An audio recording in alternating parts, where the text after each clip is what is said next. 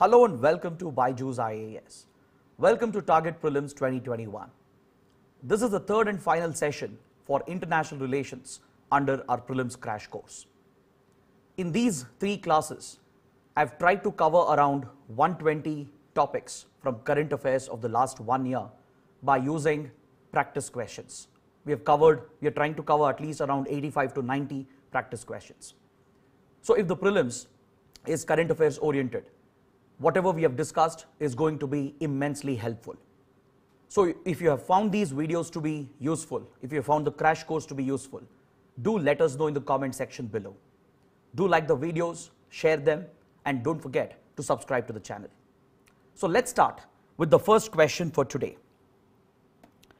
The first question for today is related to the Financial Action Task Force, or the FATF. The FATF was established by the G7, the UN General Assembly, the OECD, or the IMF. So what's the correct answer? The correct answer is option A, G7. It was the G7 group which established the FATF, or the Financial Action Task Force. I've taken this as the first question because yesterday we ended the session with a discussion on the G7 grouping. So I thought I would take something related to it, something which is very important and relevant for our prelims exam. So let's talk about the FATF. See, the Financial Action Task Force is an intergovernmental body. It's an intergovernmental body which was established in 1989 by the G7 countries. The primary objective of the FATF was to counter money laundering. When the FATF was set up in 1989, its primary objective was to counter money laundering. Later, after the 9/11 attacks, a clear link was established between money laundering and terrorist financing. So after the 9/11 attacks, the FATF's mandate was updated. It was given a second task, a second role as well, which was to counter terrorist financing. So these are the two primary objectives of the FATF. It's an intergovernmental body which has been set up by the G7 to counter money laundering, to take anti-money laundering measures, and to counter terrorist financing. This group consists of 39 members. There are 39 members, which includes 37 countries and 2 regional organizations or regional groupings. That includes the Gulf Cooperation Council, or the GCC, and the European Union. These 2 regional groupings are a part of it, along with 37 member states. But FATF has global jurisdiction. See, in this map, you can see the member states of FATF, which includes India as well. But apart from these 39 jurisdictions, almost 200 jurisdictions are also covered by the FATF. That's because the FATF has led to the establishment of regional FATF-styled bodies across different parts of the world. There are 9 such FATF-styled regional bodies which enable the FATF to achieve its objectives. Okay, there are 9 region-based FATF-styled regional bodies. India belongs to the Asia-Pacific group, and India is a member of this FATF-styled body as well. So this gives FATF jurisdiction over 200 territories around the world. Is that clear? So what FATF does is that it is essentially a policy-making body. It comes out with standards. It comes out with policy measures and recommendations to counter money laundering and terrorist financing. These standards that would be prescribed by the FATF, they will have to be adopted by the respective countries in their national laws. For example, India has abided by the FATF standards by enacting the Prevention of Money Laundering Act, which specifically deals with money laundering. Right? We have adopted all the recommendations, the measures as prescribed by the FATF. Then to counter terrorist financing, we have amended the Unlawful Activities Prevention Act, which is India's primary legal weapon against terrorism. So it also deals with terror financing as well. So through such national legislations, the member countries and the jurisdictions are expected to abide by the FATF standards. Is that clear? So this topic is primarily in news because Pakistan has been placed on the grey list of FATF. That is why the topic is important. In fact, India has used the FATF platform very proactively to target Pakistan, and it's a part of India's coercive diplomacy to put pressure on Pakistan for sponsoring terrorism against India. India works with other like-minded countries like the US, France and the others, and we have tried to bring economic pressure on Pakistan by getting it grey listed at the FATF.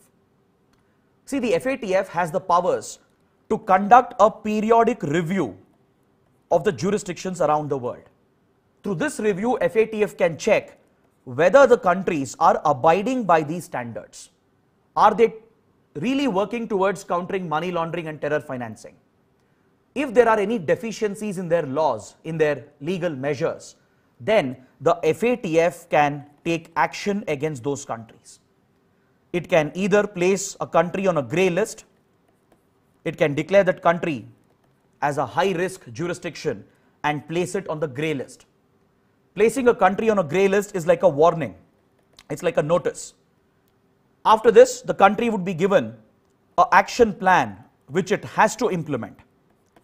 Specific measures, corrective measures would be recommended by the FATF, and they will have to be implemented by the country which has been grey listed. Even after this, if the country is deliberately violating the FATF standards, then FATF can choose to blacklist the country. It can declare the jurisdiction as a non-cooperative jurisdiction and place it on the so-called blacklist. If a country is blacklisted, or even when it is on the grey list, there are going to be serious economic consequences. See, for example, Pakistan has been on the grey list 3 times in the last 12 to 13 years. First time it was grey listed in 2008 following the 26/11 attacks. It remained on the list until 2009. It was brought back on the grey list in 2012 and remained on the list until 2015. Now recently in 2018 again, Pakistan has been grey listed and it continues to remain on the grey list even today. So because of being grey listed, Pakistan has suffered severe economic consequences. According to a recent report, around $38 billion is the loss incurred by Pakistan because of grey listing. If a country gets blacklisted, the consequences are going to be even more severe. This will invite economic sanctions. This will lead global financial institutions like World Bank and IMF to stop providing loans and assistance to such countries. It will result in a downgrade of the sovereign credit rating of the country. It will drive away private companies and investors, and no investor is going to put their money in such countries. So getting blacklisted will have severe economic consequences. Even being on the grey list has a few economic consequences. As of now, only 2 countries have been blacklisted. One is Iran and the other is North Korea. Okay? So these 2 countries are on the blacklist and Pakistan continues to remain on the grey list. So these are the important facts and the important points that you need to know about the Financial Action Task Force. Now let's move on to the second question. Which of the following group of countries have the observer status at the Shanghai Cooperation Organization, or also known as the SCO? Is it India, Pakistan, Iran, Afghanistan, Belarus, Mongolia, India, Turkey, USA, Japan, Pakistan, Sri Lanka, Nepal, and Afghanistan? So what's the correct answer? To answer the question, we need to talk about the SCO, or the Shanghai Cooperation Organization. The SCO is a very important regional grouping that's primarily focused on the Central Asia region. This grouping was formed back in 1996 and it was known as the Shanghai Five because it included only 5 countries back then. The members were Russia, China, Kazakhstan, then Tajikistan and Kyrgyzstan. These 5 countries from the Central Asia region had formed the Shanghai Five.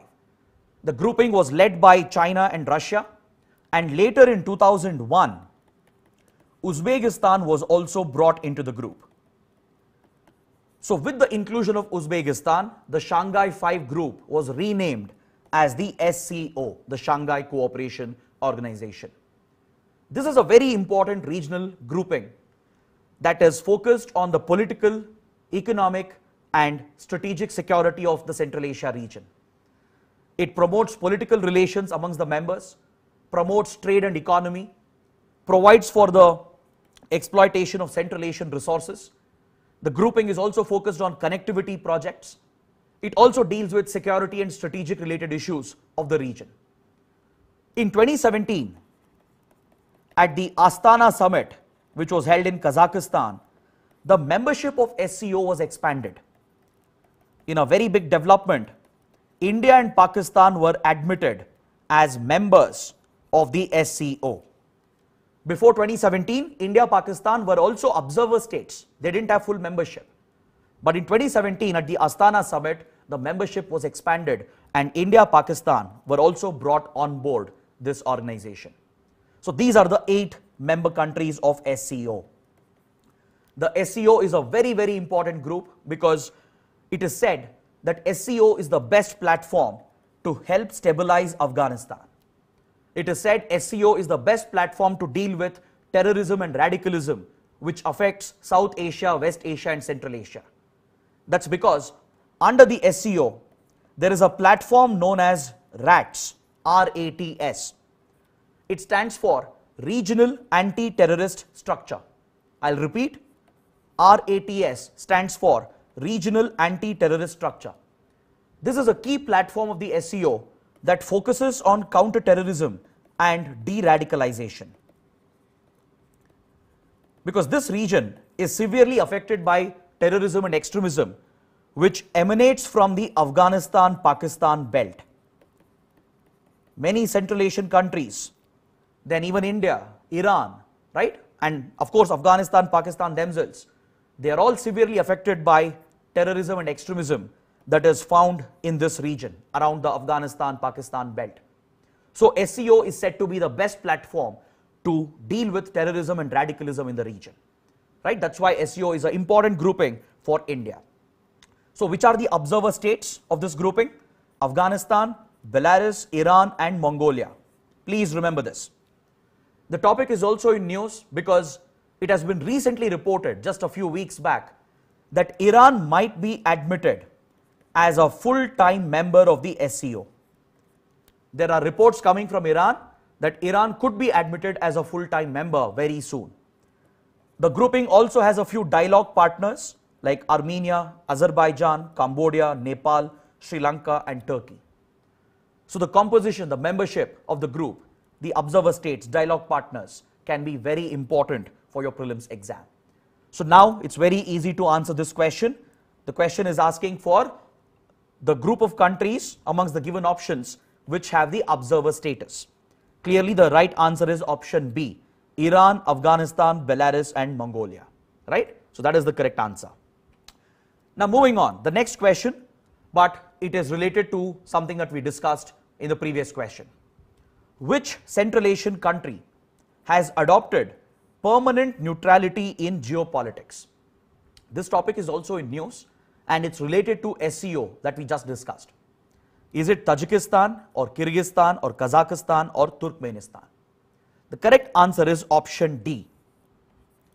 Turkmenistan has officially adopted a permanent neutrality position in geopolitics.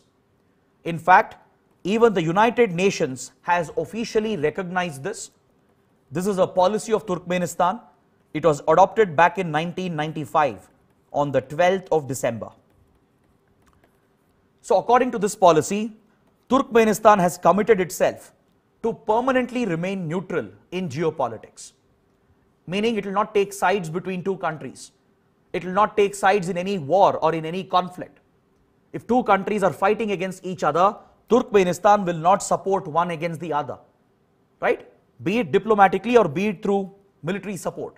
Turkmenistan will not extend any such support, and it will firmly remain neutral in any geopolitical issue or even in the case of war and conflicts. So Turkmenistan will not even join any military clubs or military alliances. It will not join any power blocks which are designed to target a few countries. So that is the policy that Turkmenistan has adopted. It's because of this policy Turkmenistan is not a member of the SCO. That's why this is related to what we discussed in the previous question. Turkmenistan hasn't joined the SCO because of this reason. It's the only Central Asian country which hasn't joined SCO. That's because it has a constitutional principle which commits the government towards permanent neutrality. Even the UN has recognized it, and in fact, the 12th of December is celebrated as a national holiday in Turkmenistan, and they have even built a massive monument in the country which marks the permanent neutrality position of Turkmenistan. Is that clear? This issue was recently in news because of the situation in Afghanistan. When the situation was deteriorating as the Taliban was taking over, several Afghan refugees, they fled into Uzbekistan and Tajikistan. But Turkmenistan didn't directly intervene because it has adopted the position of neutrality. Okay? This is also an opportunity to look at the geography of the region, the neighboring countries and the neighboring geographical areas. It could be important for a map-based question. See, Turkmenistan borders the Caspian Sea. It shares borders with Kazakhstan, Uzbekistan, Iran and Afghanistan. Okay? With Turkmenistan, we also have a very important project which is ongoing, known as the Tapi pipeline. It's a gas pipeline. This project is even backed by the United States. Okay? Tapi pipeline includes 4 countries, that is Turkmenistan, Afghanistan, Pakistan and India. So through this project, we were planning to bring natural gas from Turkmenistan, which has very huge gas reserves. And through a gas pipeline, we were supposed to bring this to Afghanistan, Pakistan and India. The construction of the project was ongoing, but now the fate of the project is uncertain because of the current situation in Afghanistan. Okay? So these are some important prelims-based facts and geography-based facts about Turkmenistan, which can be important for international relations. Now let's go to the next question. What are the primary objectives of OPEC and OPEC plus groupings? Reduce global oil prices, set oil production targets for its member nations, discourage oil consumption to tackle climate change, fix global demand for oil. To answer this, we need to understand what is OPEC and what is OPEC plus. What are these groups? What is their objective? See, OPEC stands for Organization of the Petroleum Exporting Countries. This grouping was set up in 1960 through the Baghdad Conference. Is that clear? 5 petroleum exporting countries came together to form the OPEC. The founding members include Iran, Iraq, Kuwait, Saudi Arabia and Venezuela. These 5 countries, the 5 major oil exporting nations, Iran, Iraq, Kuwait, Saudi Arabia and Venezuela, they established the OPEC through the Baghdad Conference. The grouping was set up mainly to protect the interests of the oil or the petroleum exporting nations. Over a period of time, the membership has expanded. At one point, there were 15 members, as you can see in this map. But the list I have given over here and in the side provides the current membership. Currently, there are 13 members, not 15. Because recently, Qatar quit the OPEC in 2019. Due to differences with Saudi Arabia, Qatar quit the OPEC grouping in 2019. Then last year, Ecuador, the South American country, Ecuador, also quit OPEC. So the 15-member grouping became a 13-member organization. These are the current members. This group basically functions like a cartel which regulates their business. they control the production, and by controlling production, they control the prices. Is that clear? By controlling production volumes, they regulate the global oil prices. They essentially fix or determine the oil prices. As required by them, they will increase or decrease the oil prices by regulating the production levels. So they set production targets for the member countries, and they have to abide by the production targets. So they are essentially controlling the supply. When they control the supply, they can easily fix the prices or determine the prices. The functioning of OPEC is often quite controversial, and it is heavily criticized by India. Is that clear? Take for example last year, when the pandemic broke out and lockdowns were imposed around the world, global oil prices crashed immediately because of the sudden crash in demand. So what did the OPEC grouping do? They got together, they deliberately halted their production. They brought down their production also drastically in order to artificially rise the prices. Now this has a huge impact on countries like India, even on countries like China, which are largely oil importing nations. It shoots up our import bill and adds to our current account deficit. So India has always protested against this. We have criticized the way in which OPEC fixes the oil prices. They regulate the supply, tightly control the production targets, and thereby fix or determine the oil prices. So there's a related grouping known as OPEC Plus. Is that clear? OPEC Plus is an informal setup which includes the OPEC countries. The 13 OPEC countries are part of it. Plus, there are 10 non-OPEC countries. The other major oil producers, even they are part of this collective known as the OPEC Plus grouping. Which are these countries? It includes Mexico, Russia, Sudan and South Sudan, Kazakhstan, Azerbaijan, Bahrain, then Oman, Malaysia and Brunei. These 10 countries, which you can see in this map, even they are oil producing and oil exporting nations. But they are not part of the OPEC. They are part of OPEC Plus, which is an expanded grouping that includes 13 OPEC countries and 10 non-OPEC nations. Okay? So now let's go back to the question and identify the correct answer. First statement says OPEC tries to reduce global oil prices. This statement would actually be incorrect, because see, OPEC is not just reducing prices, it is setting the price or determining the price. It will fix the price. It might either increase the prices or decrease the prices. So first statement is incorrect because it says that OPEC is always reducing the oil prices. That's not the primary objective. The objective is to fix or determine the prices. Second statement is actually correct because it sets oil production targets for the member nations, which we just discussed. Discourage oil consumption to tackle climate change. This is not an objective of OPEC. That goes against their interests. They actually encourage the consumption of fossil fuels, right? They don't really discourage oil consumption because it simply goes against their interests. So third statement is also incorrect. It is absurd. So you can cast it out. The fourth statement says fix global demand for oil. This again is incorrect. How can producers determine demand? Demand comes from the consumers like India and China, right? Demand can't be fixed. Demand can't be fixed by the producers. So fourth statement is also incorrect. So it's only the second statement which is right. So option B, 2 only, is the right answer. They are setting production targets through which they are determining oil prices. Is that clear? So OPEC and OPEC Plus are two important groupings for your prelims. Moving on, the next question. The Gender Parity Index or GPI is brought out by which international organization? World Economic Forum, UN Women, UNESCO or World Bank? The correct answer is option C, UNESCO. It is UNESCO which publishes the Gender Parity Index. So let's understand what is this index.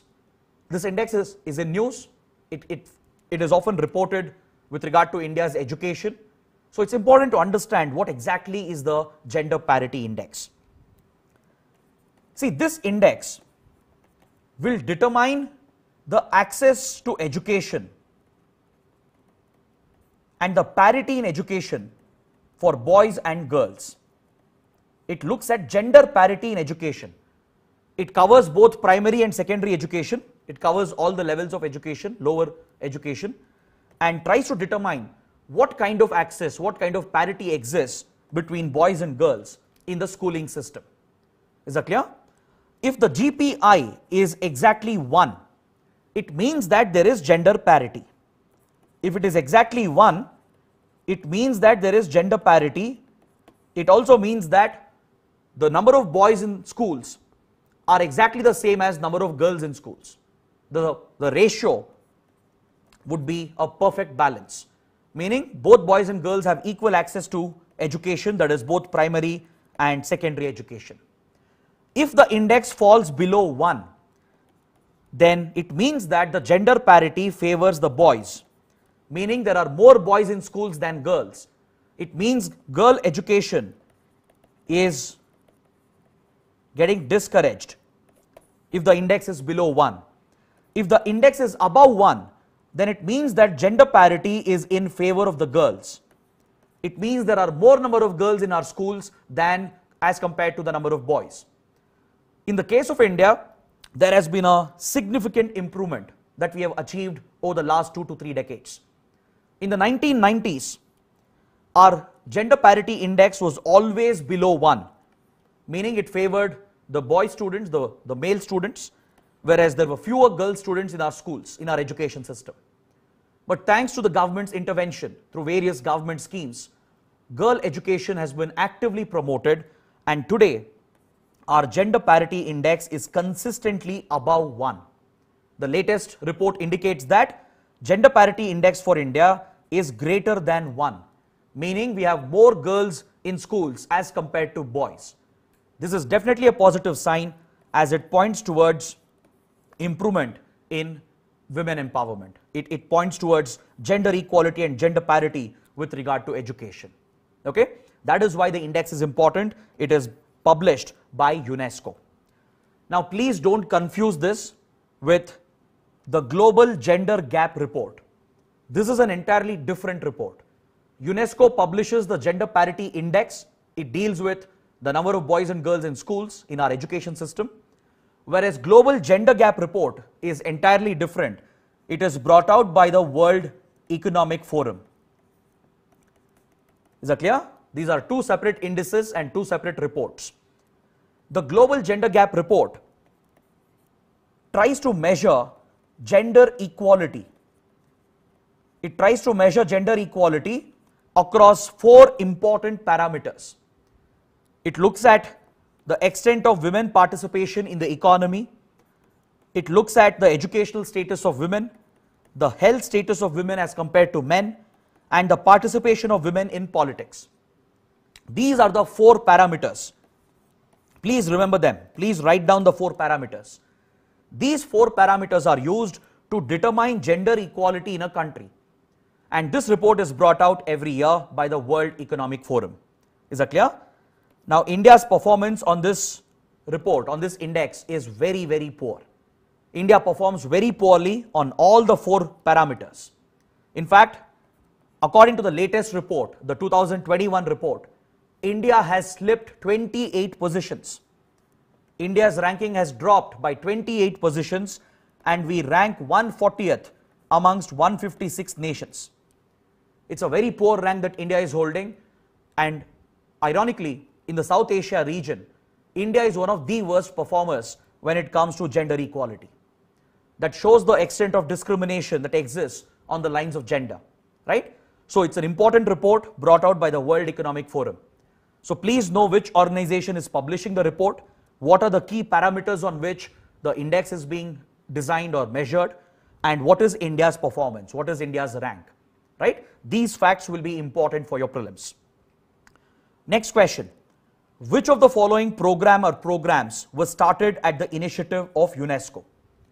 Since we were talking about UNESCO, let's take up one more question and look at a few initiatives, programs of UNESCO, which can be important for prelims. Is it Man and Biosphere Program, or the World Heritage Program, or Sustainable Development Goals? See, the Man and Biosphere Program, or abbreviated as MAB, M-A-B, was started in 1971 by UNESCO.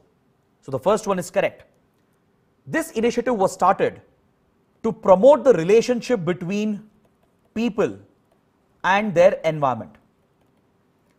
This initiative was started to promote the interaction between human beings and their immediate environment.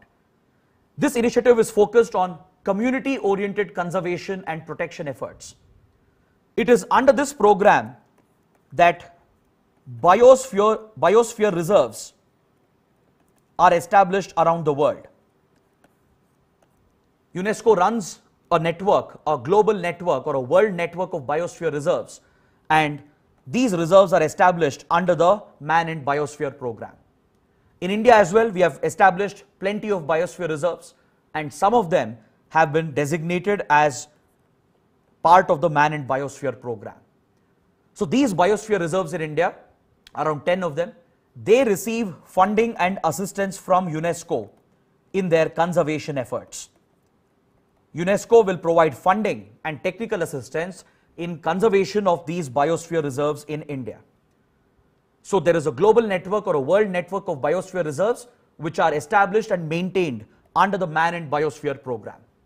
Under this program, the focus is on building relations between people and their environment. The indigenous communities, the tribal communities, the forest dwelling groups, they are given top priority in conservation programs. That is the focus of the Man and Biosphere program. Next, the World Heritage Program. This is again an initiative of UNESCO. Under the World Heritage Program, several natural and cultural sites from around the world, they are selected and designated as World Heritage Sites if they have outstanding value to humanity. It could be a natural site like a monument, or it could be a natural site like a forest or a biosphere reserve or an ecosystem, or it could be a cultural site like a monument.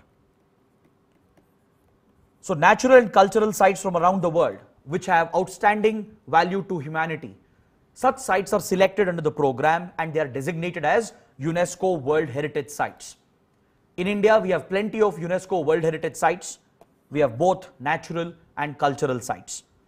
There is a third category under which the status is given. It's called a mixed category. For example, a site could have both natural importance and cultural importance. For example, the Kanchenjunga Biosphere Reserve in Sikkim, it has natural significance and cultural significance as well, right?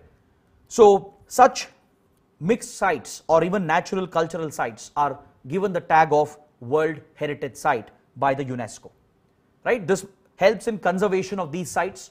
It again brings better funding, better assistance to protect these sensitive sites which add tremendous value to humanity, okay? The third one, Sustainable Development Goals or SDGs. This initiative was not started by UNESCO, okay? It was launched by the UN General Assembly. It was the UNGA which launched the 2030 Agenda, which is basically a set of 17 targets to be achieved under the Sustainable Development Agenda, right? Previously, we had something known as MDGs or Millennium Development Goals. These goals were applicable for the period 2000 to 2015. The MDGs have now been replaced by the SDGs or the Sustainable Development Goals, or also known as the 2030 Agenda, and a set of 17 broad goals and targets have been identified, and there are many sub-targets under each of these goals. The period for implementation of these goals is 2015 to 2030.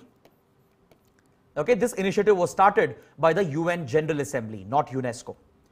And to fund the sustainable development programs, there is something known as the Addis Ababa Action Agenda that has been set up under the UN. This is a financing mechanism for the Sustainable Development Program. The Addis Ababa Action Agenda of the UN provides funding and financial and technical support to the smaller countries, to the developing and underdeveloped nations to implement and achieve their sustainable targets, right? So third one is not an initiative of UNESCO. So 1 and 2 only is the correct answer. Option B is the right answer. Let's move on to the next question.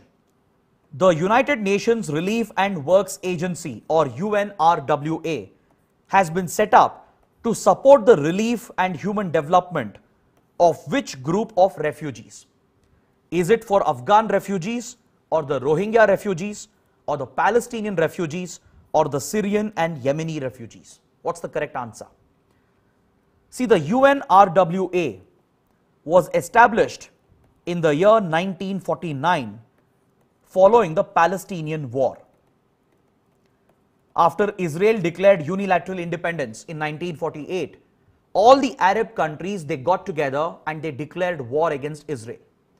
The Arab countries came to support the Palestinian cause, to support the Palestinian people, to have their own independent nation. In this war, there were thousands of Palestinian refugees who were created in the Israel-Palestine region. So to protect them, to give them basic rehabilitation and to rebuild their lives, the UN established a relief agency known as the UNRWA. Its only mandate is to help the Palestinian refugees. Its mandate is to protect and rehabilitate the Palestinian refugees. This agency runs refugee camps in Palestinian areas such as the Gaza Strip, which you can see over here in this map, and as well as in the West Bank region.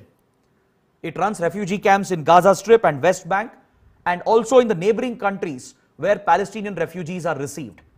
For example, in Jordan, in Syria, in Lebanon.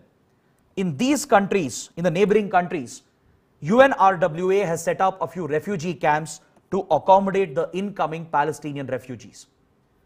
Because see, even after the first war of 1948-49, there have been several conflicts and clashes which keep occurring in the Israel-Palestine region. There was the 1967 war. There have been intifadas launched by the militant outfits. Recently, just a few months back, there were fresh clashes between Israel and Hamas, which is an extremist group fighting for the Palestinians. So this region has seen long periods of violence. There have been many wars and conflicts. So constantly refugees are being created in the region. So UNRWA continues to function over here. It has set up its camps in Gaza Strip, in the West Bank, and in the neighboring countries like Lebanon, Syria, and Jordan to protect the Palestinian refugees. Okay, the topic is important because recently it was in news when Israel clashed with Hamas just a few months ago. Israel again conducted airstrikes in the Gaza Strip and several more refugees were created. Right? So that's why the organization can be important for your prelims. Moving on to the next question. The HLPF, or the High Level Political Forum on Sustainable Development, is held under the auspices of which of the following bodies? Is it under UNDP or ECOSOC or UNEP or the Climate Change Convention? The correct answer is option B. The High Level Political Forum on Sustainable Development functions under the United Nations Economic and Social Council, or also known as ECOSOC. Is that clear? The HLPF is responsible for reviewing the progress towards achieving sustainable development goals of the UN. The UN is striving towards achieving the sustainable development goals around the world, and a high-level political forum has been set up as a subsidiary body. It functions as a subsidiary body of the UN, of the United Nations, and it reviews the implementation and the progress towards achieving the sustainable development targets. This forum, this subsidiary body of the UN, functions under the ECOSOC, or the UN Economic and Social Council. Okay? So another important international platform which is needed for your prelims. Now let's take up a related question on the ECOSOC itself, because the ECOSOC is also a very, very important organ of the United Nations. Consider the following statements with respect to the United Nations Economic and Social Council. It is one of the 6 principal organs of the UN. It consists of 54 member states which are elected yearly by the UN General Assembly for overlapping 3-year terms on the basis of an equitable geographical quota. It reviews the implementation of the 2030 Agenda for Sustainable Development. Which of the statements are correct? See, the United Nations, when it was established in 1945 after the Second World War, its constitution, its composition, and its functions were provided by the UN Charter. Under the UN Charter, 6 principal organs of the UN have been identified. These are the principal organs of the UN: the UN General Assembly or the UNGA, the UN Security Council, which we studied in the last class, the ICJ or the International Court of Justice, which is the judicial arm of the UN, the UN Secretariat, which functions as the executive arm of the United Nations. Then we have the Trusteeship Council, which was set up to administer the trusteeship territories, which were part of former colonies. After the World War ended, some of the former colonies of European powers, right, they were moving towards independence and self-rule. So to provide for the transition, a trusteeship council was set up, and many of these trusteeship territories, they were directly administered by the UN for a period of time. So this administration of the colonies was taken care of by the trusteeship council until they transitioned into independent nations. Today all these trusteeship territories have become independent. They are independent countries today. So the functions of the trusteeship council came to an end, and this council has been wound up. Its functioning has come to an end. The other principal organ is the ECOSOC, or the UN Economic and Social Council. This council functions like a think tank. You can say that it's a think tank of the UN. It primarily focuses on the socio-economic agenda of the United Nations, be it education related initiatives, be it poverty, be it climate change, be it healthcare related initiatives. All these programs and initiatives of the UN, they are crafted, they are designed and implemented by the ECOSOC, or the UN Economic and Social Council. So the first statement is definitely correct. It's one of the 6 principal organs. The composition of this institution is also very important, because India has been a member of this, right? We have been a member in the past as well. It consists of 54 countries which are elected yearly by the UN General Assembly. Once elected, they will have a 3-year term. It's an overlapping term, because the seats will be vacated on a rotational basis, and there are seats reserved on the basis of geographical representation. So second statement is absolutely correct. The third statement is also correct, because we just discussed what does the ECOSOC do. In the last question, we spoke about the high-level political forum, which is part of the ECOSOC. So ECOSOC is responsible for reviewing the implementation and the progress towards achieving the 2030 agenda, right? So all 3 statements are correct. Option D is your right answer. So such global institutions can be very important for your prelims. Honestly, it's very hard to predict which grouping, which institution can be important, but based on current affairs, based on recent developments, we can shortlist some topics like this, and you have to prepare for that, because UPSC will pick out such questions. Every year there will be a few questions on international institutions and regional and global organizations, right? All the questions are usually picked from current affairs. It's not a random pick. So the more you cover current affairs, the more you look at these facts and the background, easier it would be for you to answer the questions in prelims. Moving on to the next question. Consider the following statements. Chemical Weapons Convention became the world's first multilateral disarmament agreement to provide for the elimination of an entire category of WMDs, or weapons of mass destruction. The OPCW, or the Organization for the Prohibition of Chemical Weapons, is the implementing body for this convention. India hasn't signed the Chemical Weapons Convention, as it retains a chemical weapons stockpile. Which of the statements are correct? Let's talk about the background, let's talk about the convention and OPCW, then it will be easy to answer this question. The Chemical Weapons Convention was signed in 1993 and it came into force in 1997. This made the Chemical Weapons Convention the first ever multilateral disarmament agreement that provided for the complete elimination of an entire category of WMDs. This convention provides for the prohibition of development, production, usage and supply of chemical weapons around the world. Countries, once they sign and ratify, they cannot develop chemical weapons, not even the raw materials. They can't produce them. They can't use them and export them to other countries. They can't use them in actual wars and conflicts. It has been completely prohibited and provides for the elimination of the existing stockpile. That is why this convention is so important. Okay? The first statement is correct. So to enforce the convention, to enforce the provisions, a new organization was set up known as OPCW. It is the mandate of OPCW to enforce the provisions of this convention.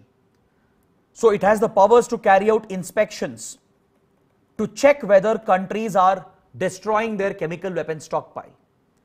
It has the powers to investigate whether chemical weapons have been used in a conflict or against people, right? See, the convention and the group is in news because in the last few years there have been several reports of chemical weapons being used in Syria. That is why the topic is in news. It keeps coming up every now and then. It has been alleged that the Syrian government, headed by Bashar al-Assad, has used chemical weapons during the civil war against civilians. So this is a prohibited act under the convention and hence OPCW was in news along with the Chemical Weapons Convention. This organization has achieved a high degree of success. In fact, it was even awarded the Nobel Peace Prize in 2013 for its direct role in destroying 98% of the world's stockpile of chemical weapons. That's a tremendous achievement. 98% of the global stockpile of chemical weapons have been destroyed forever because of the efforts of OPCW. Is that clear?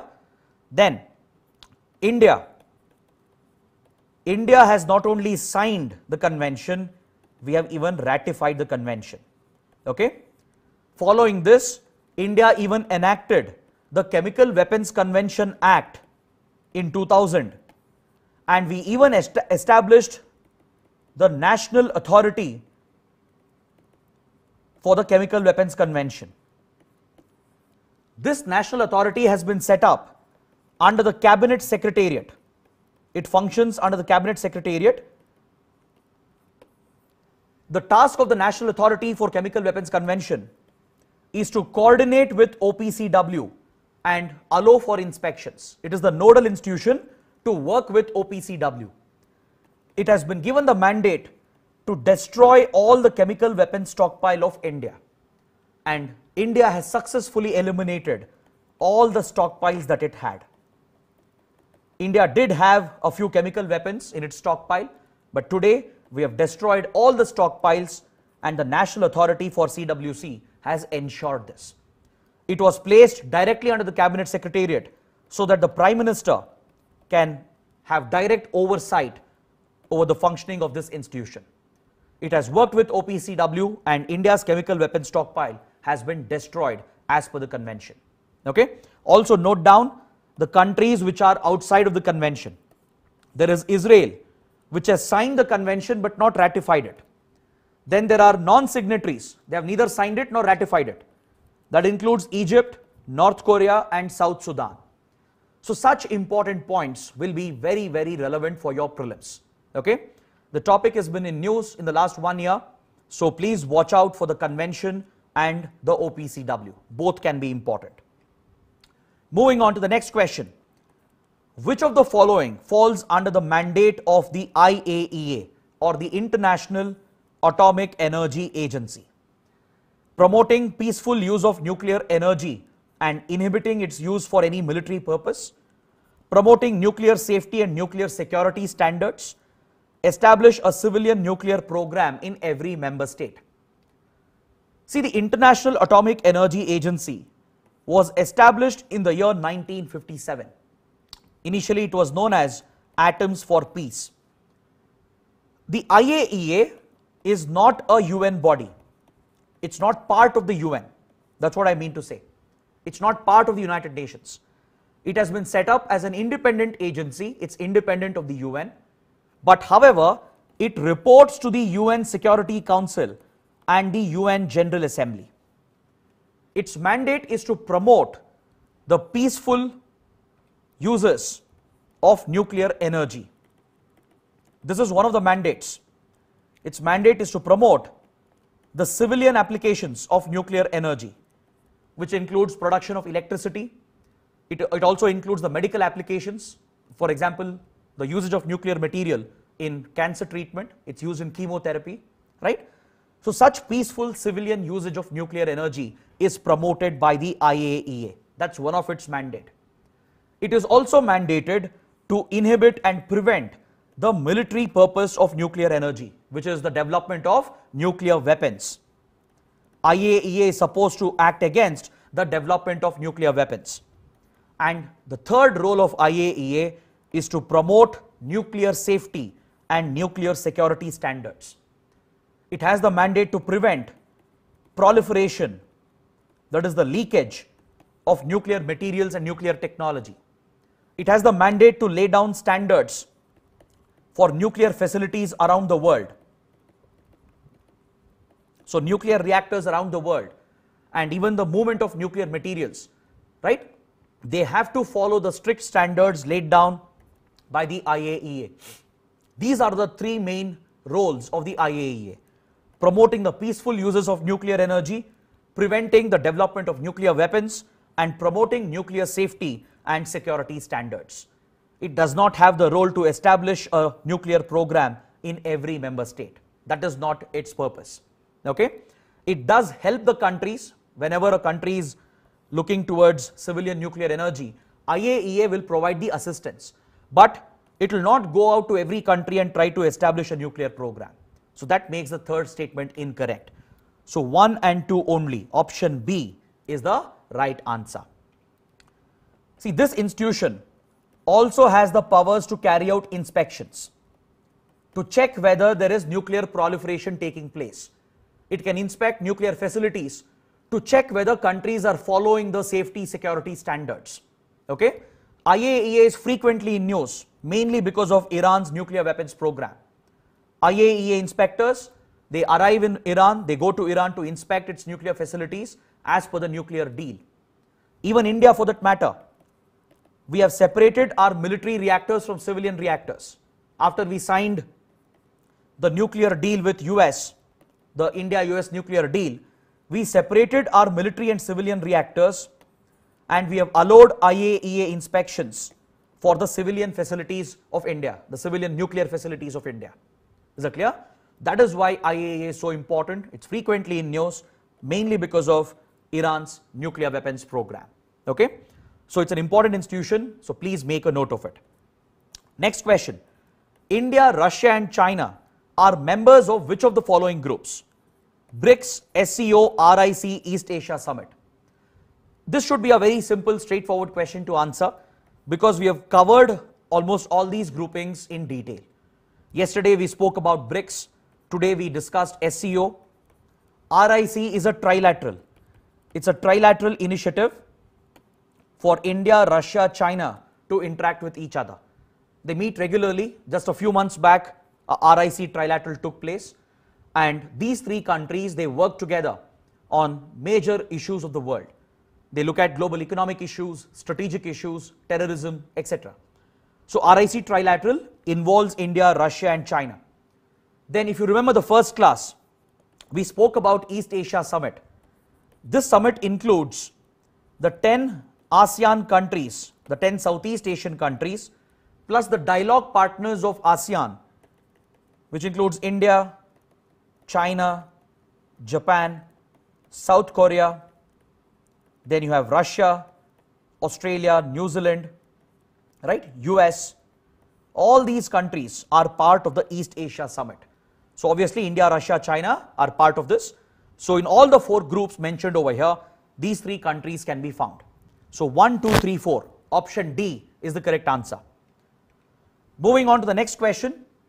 The Geneva Conventions of 1949 and their additional protocols deal with diplomatic relations, conduct of armed conflict and standards for humanitarian treatment in war, nuclear disarmament and rules of engagement in case of a nuclear conflict, role of United Nations and its bodies. What's the correct answer? See, the Geneva Conventions, it's a plural word. It is a collection of various treaties and additional protocols. It includes 4 different treaties and 3 additional protocols. They were adopted from 1949 onwards, following the Second World War. These treaties and additional protocols, they deal with humanitarian treatment during war. They lay down the standards for armed conflict.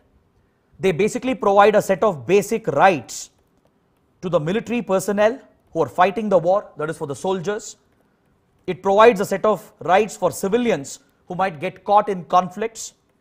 It also accords a set of rights for POWs or prisoners of war. So in case of wars and conflicts, be it a soldier, be it a civilian, or be it a POW who has been captured, they have to be treated on humanitarian grounds.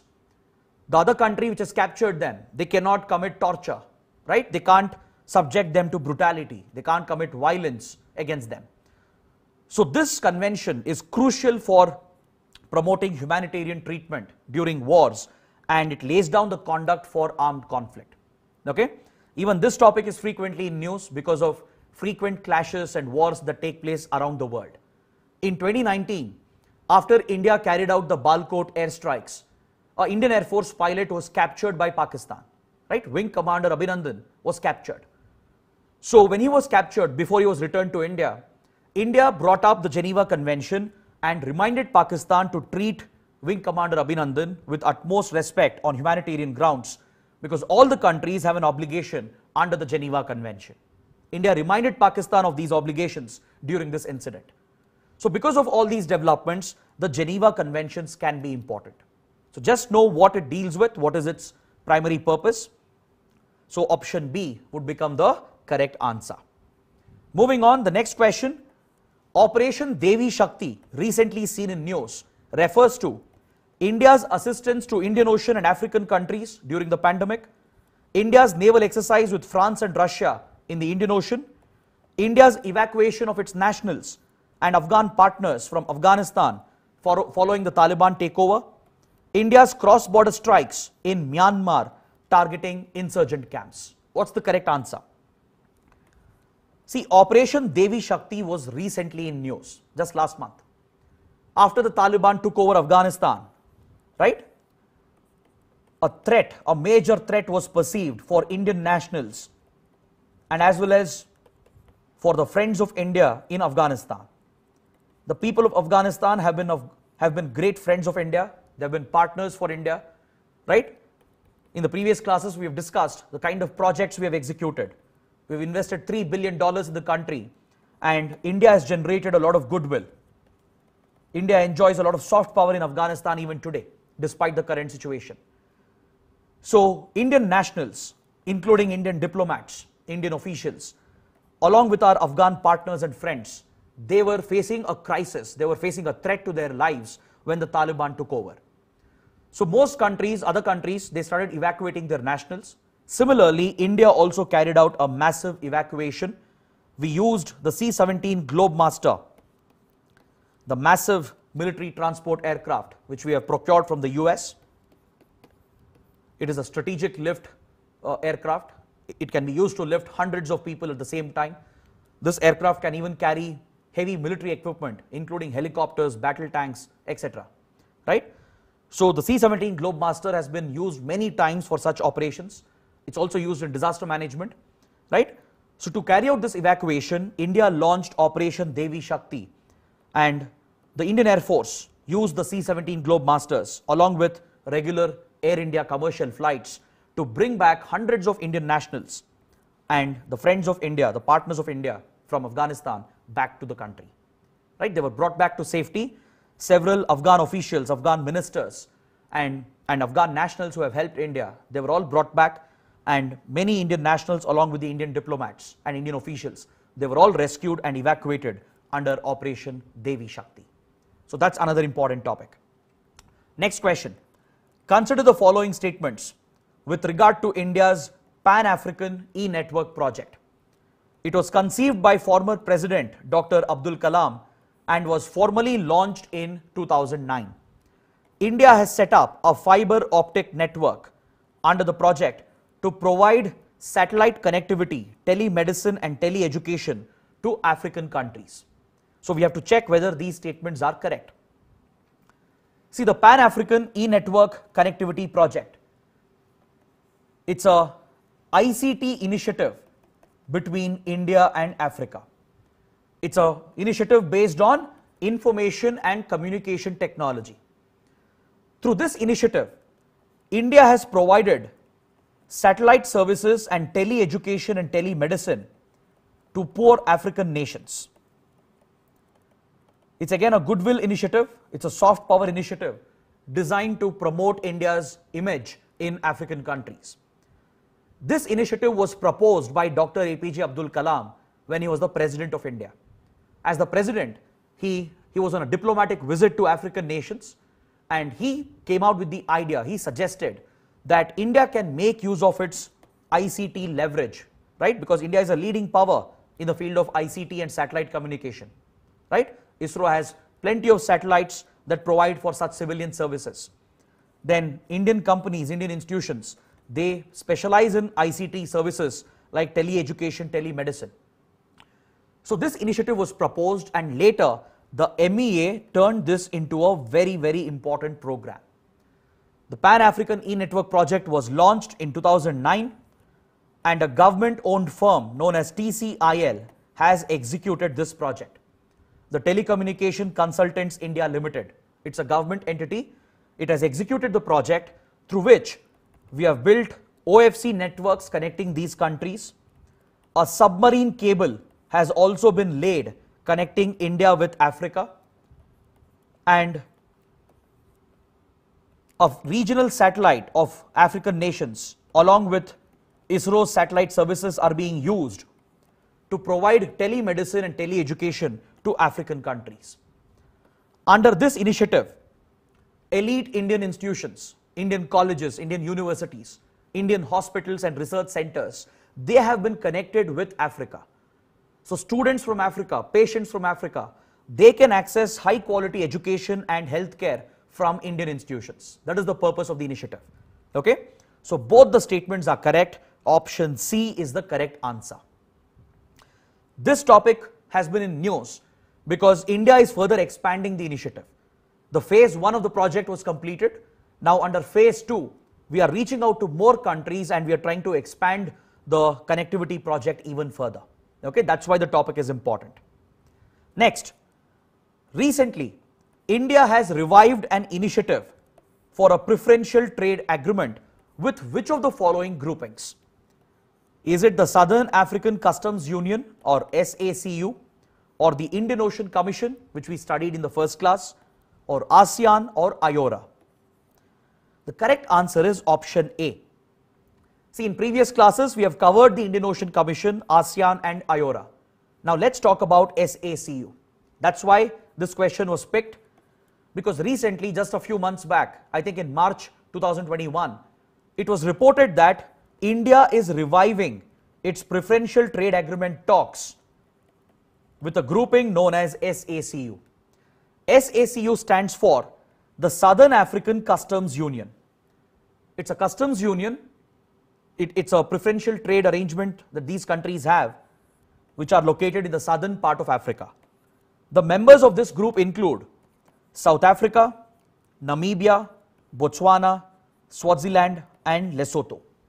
Okay, these are the 5 southern African nations which have come together to form this customs union.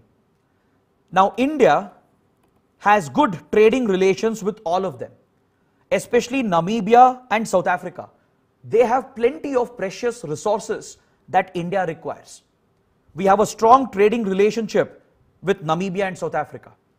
So to further take this forward and to reduce the barriers to trade and to bring down the tariffs, we are talking to these countries about working out a PTA, a preferential trade agreement. These talks were started back in 2007. But after several rounds of negotiations, they had come to a halt because we had hit a dead end. Both the sides were not conceding their positions and the talks had come to a halt. The negotiations had stopped. But this year, again, India has revived these negotiations. That is why the grouping was in news. So UPSC could ask a basic question on the SACU, the Southern African Customs Union. So please be aware of the member countries and which region is this grouping focused upon, right? Such basic knowledge would be sufficient to answer prelims questions. Now let's go to the next question. Recently, the Prime Minister of India met with 14 leaders of this group of countries on the sidelines of the UN General Assembly in New York. During the meet, India announced a grant of $14 million for community development works in the region represented by this grouping. And another $150 million line of credit was announced by India for solar, renewable energy, climate change related projects. This region has the presence of more than 1 million strong Indian diaspora. Which grouping does this description refer to? Even such questions appear in UPSC exams, where UPSC will give a detailed description of something and they will expect the students to identify what does the description deal with. Here it refers to a particular grouping, a regional organization, and the description has been given. The correct answer is option D. It's the CARICOM or the Caribbean Community. Okay? It's not the African Union, not GCC, not PIF. It's the CARICOM, the Caribbean Community.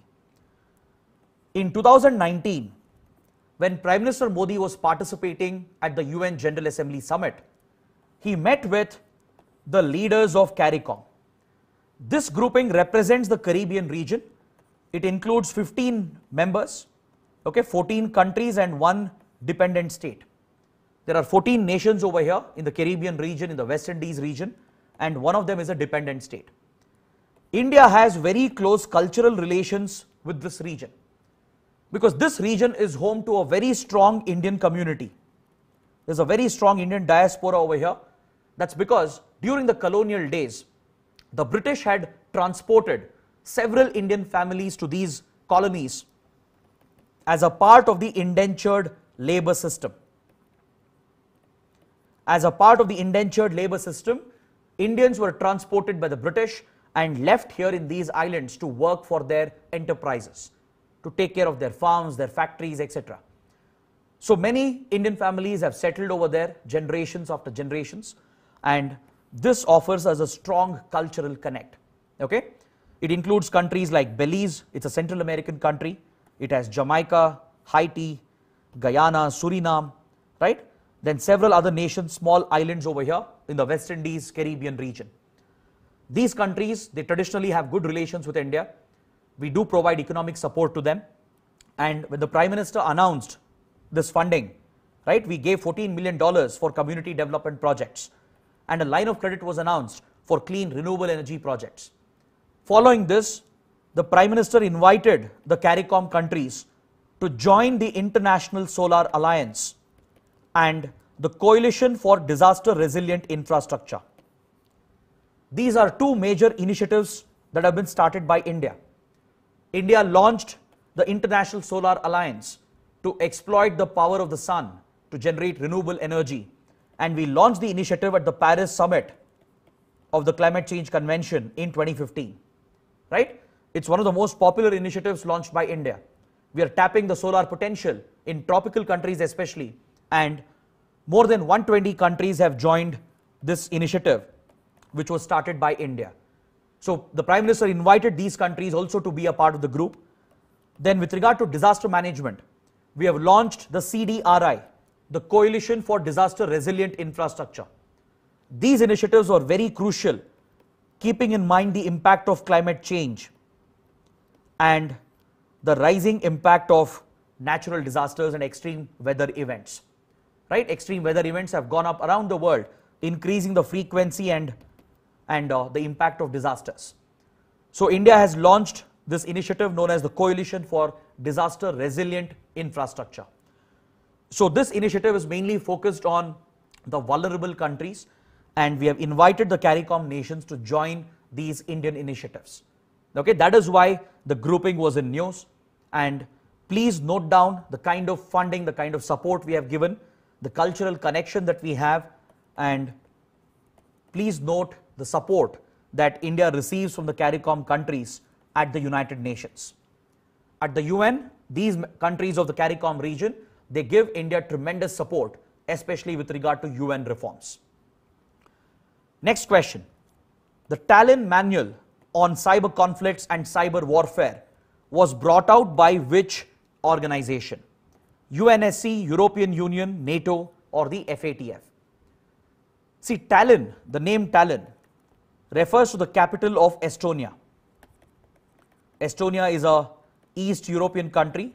It was part of the former Soviet Republic. So at this place known as Tallinn, the NATO, it has a center for cyber security. For cyber security and cyber defense, the NATO has set up a center of excellence at Tallinn. NATO is a military grouping led by US and West European countries, right? The North Atlantic Treaty Organization. So NATO has established a cyber security center, a cyber defense center for excellence at Tallinn. So this institution of NATO came out with this Tallinn Manual that deals with cyber conflicts and cyber warfare. It specifically deals with the international law that is applicable to cyber warfare. Is that clear? It is basically an academic study. Through an academic study, a report has been brought out. This contains the standards, the legal framework that should be applied at the international level while dealing with cyber wars and cyber conflicts. Understood? So this manual is in news because recently the third edition has been launched. The first edition was launched in 2013 by NATO and Cambridge University. They are working together on this initiative. Cambridge University Press and NATO brought out the Tallinn Manual in 2013. Then in 2017, they upgraded the Tallinn Manual and they brought out the second edition, the 2.0 edition. Now recently this year in 2021, they have started the work on the third edition, that is Tallinn Manual 3.0. It contains a legal framework, that is the international law which should be applicable to cyber warfare and cyber conflicts. See, there are only two such legal frameworks that deal with cyber related issues. One is the Tallinn Manual, which specifically deals with cyber wars and cyber conflicts. Then we have the Budapest Convention, which deals with cyber crimes. Is that clear? Budapest Convention is an initiative of the Council of Europe. Do not confuse this with the European Union. EU is different. Council of Europe is a different European organization. It has brought out the Budapest Convention that deals with cyber crimes only. That is with cyber theft, child pornography, then trafficking and smuggling through online mediums, right? Then ransomware attacks. Such cyber crimes are dealt with by the Budapest Convention. So this is one of the international legal frameworks we have to deal with cyber threats. But to deal with cyber warfare, cyber espionage and cyber conflicts, the Tallinn Manual has been brought out by the NATO. Okay? It provides a set of standards, recommendations which could be used in international law while dealing with cyber wars. So India was considering a proposal to join the Budapest Convention. India wanted to join the Budapest Convention, but we have decided not to join for now because we are concerned about cyber safety and data security if we join these countries under the Budapest Convention.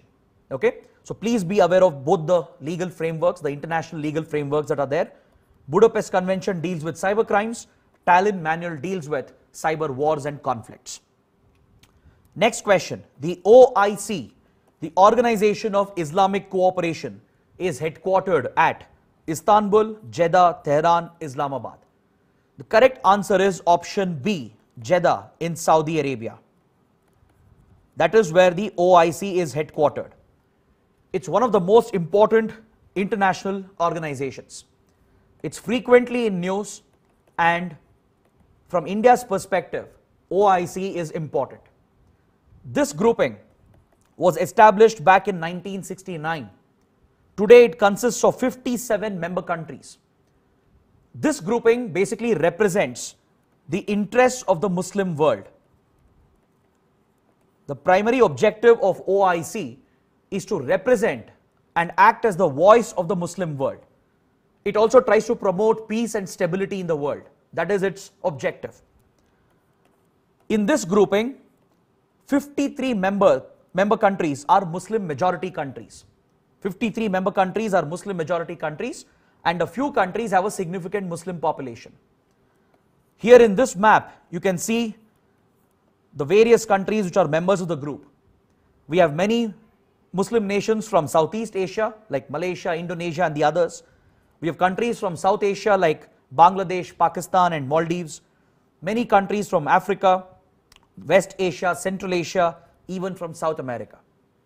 But interestingly, India is not a member. India is said to have one of the highest Muslim population in the world along with Indonesia. But India has been left out. India has made many attempts to join the grouping as a member. But Pakistan has used the platform to block India's entry. Many countries, many members of OIC are close friends of India. Saudi Arabia, for example, right? Indonesia, UAE, right? All these countries, many countries in this region, they are very close friends of India and they were ready to admit India. But every time Pakistan uses its influence and blocks India's entry into the grouping. The reason is Pakistan has used the OIC platform to internationalize the Kashmir dispute. Pakistan has used OIC to target India repeatedly over the issue of Jammu and Kashmir. It keeps bringing up allegations of human rights violations by India in Kashmir. It even brought up the controversial Citizenship Amendment Act, and it tried to internationalize these internal issues of India. So for Pakistan, this is a platform where it can target India by bringing up these issues related to Kashmir, Citizenship Amendment Act and the others, right? So that is why the grouping is so important. Every now and then, Pakistan-led resolutions are brought up against India. They are even adopted, and OIC criticizes India. So this brings international pressure on India, and India fights back, and India also puts up a counter position to these arguments. That is why India wants to become a member of the OIC, because India has a legitimate right. We have a significant Muslim population, and since the grouping represents the voice of the Muslim world, India has every right to be a part of the group. But Pakistan manages to use the influence of other powers, major powers like Turkey, sometimes Iran and Malaysia, to target India. It makes use of the support of these countries to target India. Previously, even Saudi Arabia, UAE, they were supporting Pakistan. They would always back Pakistan as well a few years back. But in the last 1 decade, the relations have completely changed between India and the West Asian countries. Today, Saudi Arabia and UAE, they have changed their position. They largely extend support to India, and in many cases, they have even ignored Pakistan. But Pakistan has found new allies in the form of Turkey and Malaysia, and uses their support to target India at the OIC. So that is why the grouping is important. The membership, its background, and why it is of concern to India. Okay? So that's about the Organization of Islamic Cooperation. Moving on to the next question. The European Bank for Reconstruction and Development, or EBRD, was established to help build a new post-Cold War era in Central and Eastern Europe. It has members from all around the world. Recently, India has become its 69th shareholder. Which of the statements are correct? See, EBRD was established in 1991 after the end of the Cold War and after the Soviet Union collapsed. After the Soviet Union disintegrated, many new countries were born in Central and Eastern Europe.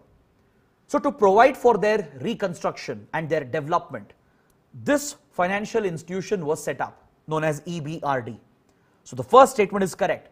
It was set up in the post-Cold War era to help development and to finance initiatives in the central and eastern parts of Europe. This financial institution has members from around the world. There are 69 members who hold shares at this financial institution. Okay? It is headquartered in the United Kingdom, but it has members from around the world. It has US. US is the largest shareholder at this bank.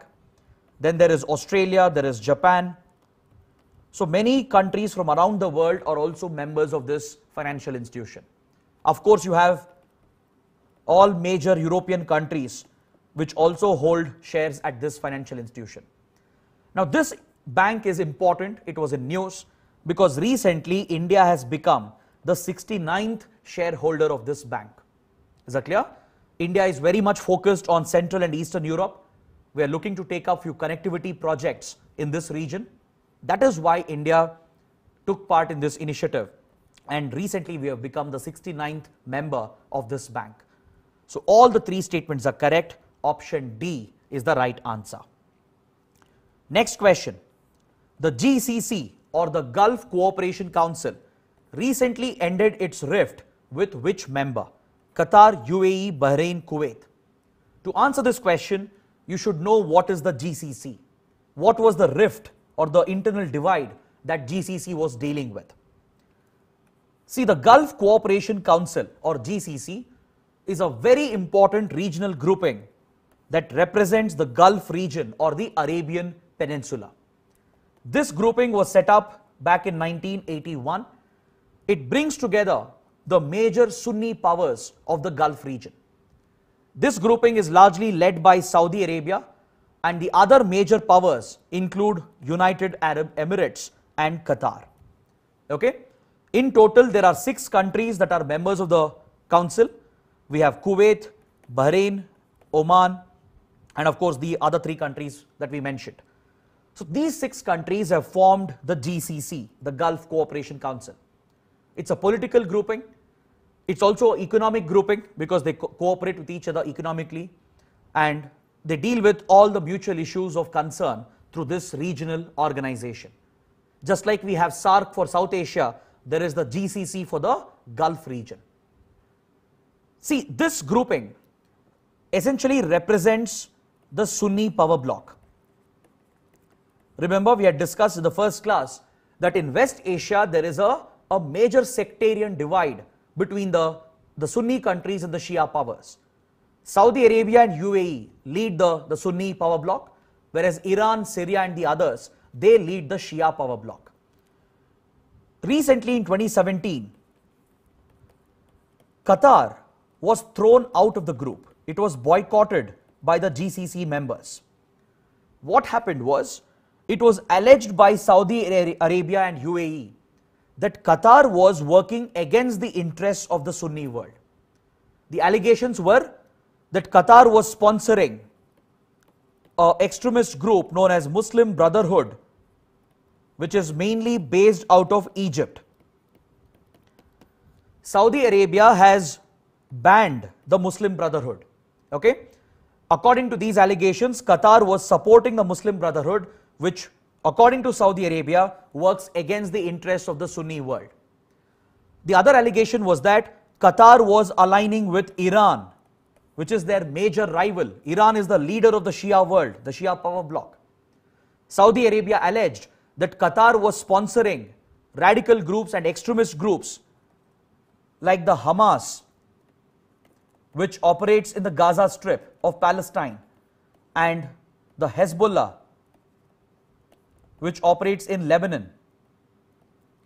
These are extremist militant groups sponsored by Iran as a part of its covert war against Israel and Saudi interests. Is that clear? Iran, which is a Shia power, sponsors a few extremist outfits in the region like Hamas and Hezbollah to target Israel and American and Saudi interests. So Saudi Arabia and UAE, which lead the Sunni world, they alleged that Qatar was backstabbing them. It alleged that Qatar was supporting the Muslim Brotherhood and working with Iran and sponsoring groups like Hamas and Hezbollah. Saudi Arabia also took offense to the media coverage by Al Jazeera, a very popular media network. It is funded by the Qatar government. The government of Qatar funds Al Jazeera. So all these issues came up and Saudi Arabia kicked out Qatar from the grouping. Since it's the leader of GCC, it brought all the members together and Qatar was boycotted and thrown out. They even placed a blockade on Qatar. They placed a diplomatic blockade. They cut off all diplomatic relations. They placed an economic blockade. They stopped all trade with Qatar and they even closed all forms of connectivity. Flights were suspended, roads and any other form of connectivity, everything was shut and Qatar was isolated in the Gulf region. So that is why this topic is important. That is why the topic was in news. Is that clear?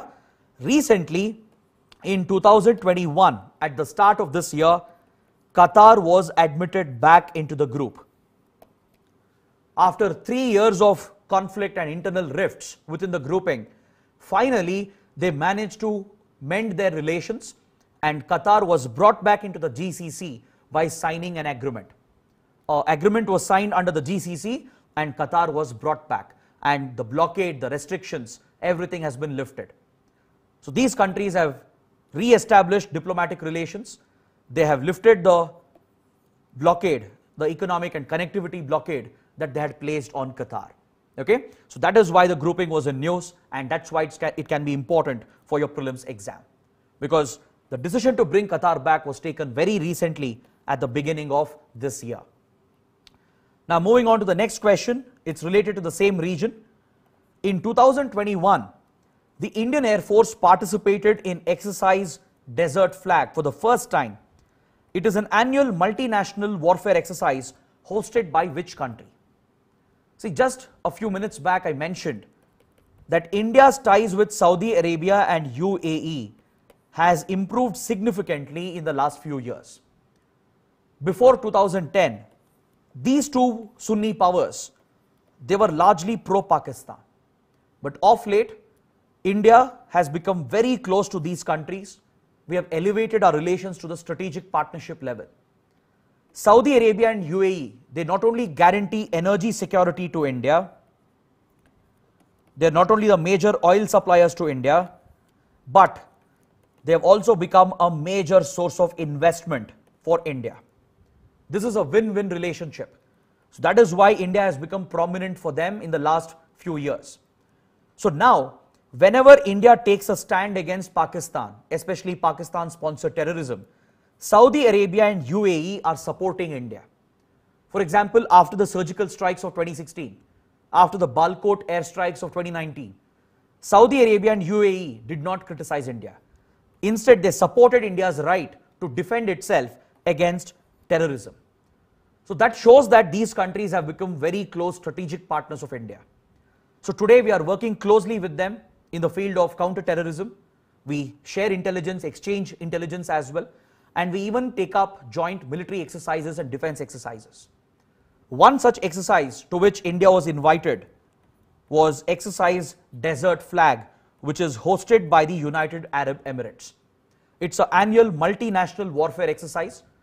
It includes US, France, then Saudi Arabia and other countries, and India was also invited, and the Indian Air Force recently took part in this military exercise. This signifies India's growing strategic military relations with the two major powers of the Gulf region, that is Saudi Arabia and the United Arab Emirates. Moving on to the next question. This again is a description. A description has been given. You need to identify what does it refer to. It is an artificial sea level waterway in Egypt connecting the Mediterranean Sea to the Red Sea. It is a part of the Silk Road that connects Europe with Asia. So this description refers to which of the given options? The Gulf of Aqaba, Suez Canal, Kra Isthmus, Panama Canal. All the four locations mentioned over here, they are very, very important from a geography and IR point of view, right? These locations are frequently in news, okay? So let me give you the correct answer for this question. The correct answer is option B. The description here defines or describes the Suez Canal.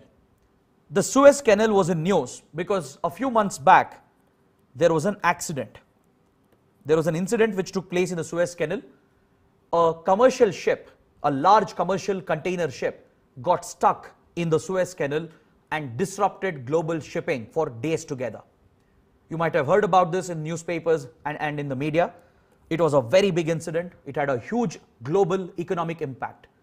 Several ships were stuck in the Mediterranean Sea and in the Red Sea, and global shipping was affected. Global industrial production was disrupted because of this incident in the Suez Canal. So let's look at all these geographical features and understand why they are important. Okay? First, let's look at the Suez Canal. According to the description, it's an artificial man-made canal. It's a sea level waterway.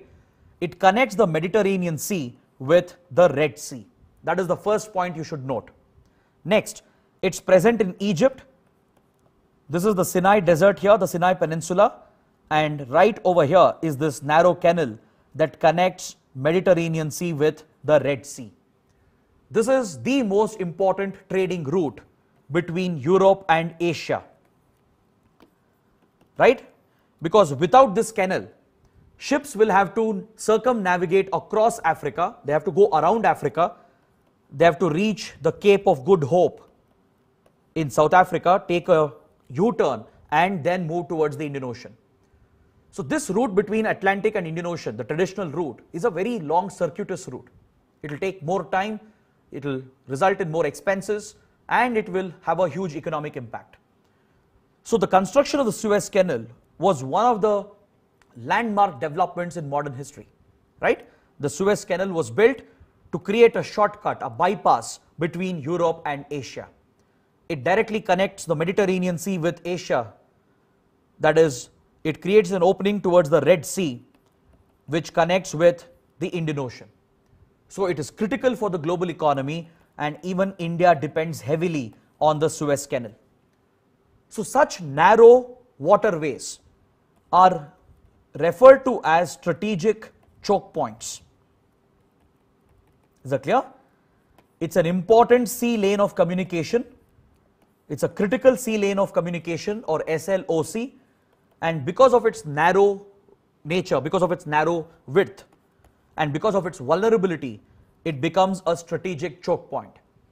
If for some reason, if the canal is blocked, either because of an accident or a terror attack, or because of a war or conflict, or because of a natural disaster, then it can bring global shipping to a standstill. It can have a huge global economic impact. That is why the Suez Canal is so important. Okay? Next, let me show you where the Gulf of Aqaba is located. Even this is an important location. It's frequently in news. The Gulf of Aqaba is this small water body over here, which connects to the Red Sea. Okay? It is shared between Egypt. This is the Sinai Desert of Egypt, and Israel, Jordan, and Saudi Arabia. The Gulf of Aqaba is also frequently in news. Next, the Kra Isthmus. The Kra Isthmus is in Thailand. In geography, you would have studied what is an isthmus. An isthmus is a narrow patch of land, a very narrow patch of land that connects two larger land areas and separates two large water bodies. That is an isthmus.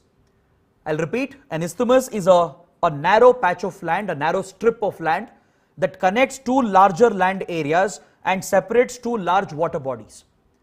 There is one such isthmus in Thailand. Thailand becomes very narrow at this point.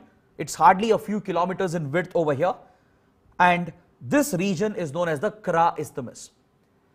This is frequently in news because China is looking to build the Kra Canal across the isthmus by cutting across the land over here.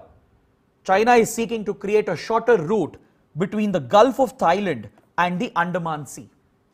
This is a strategic project for China under its Belt and Road Initiative.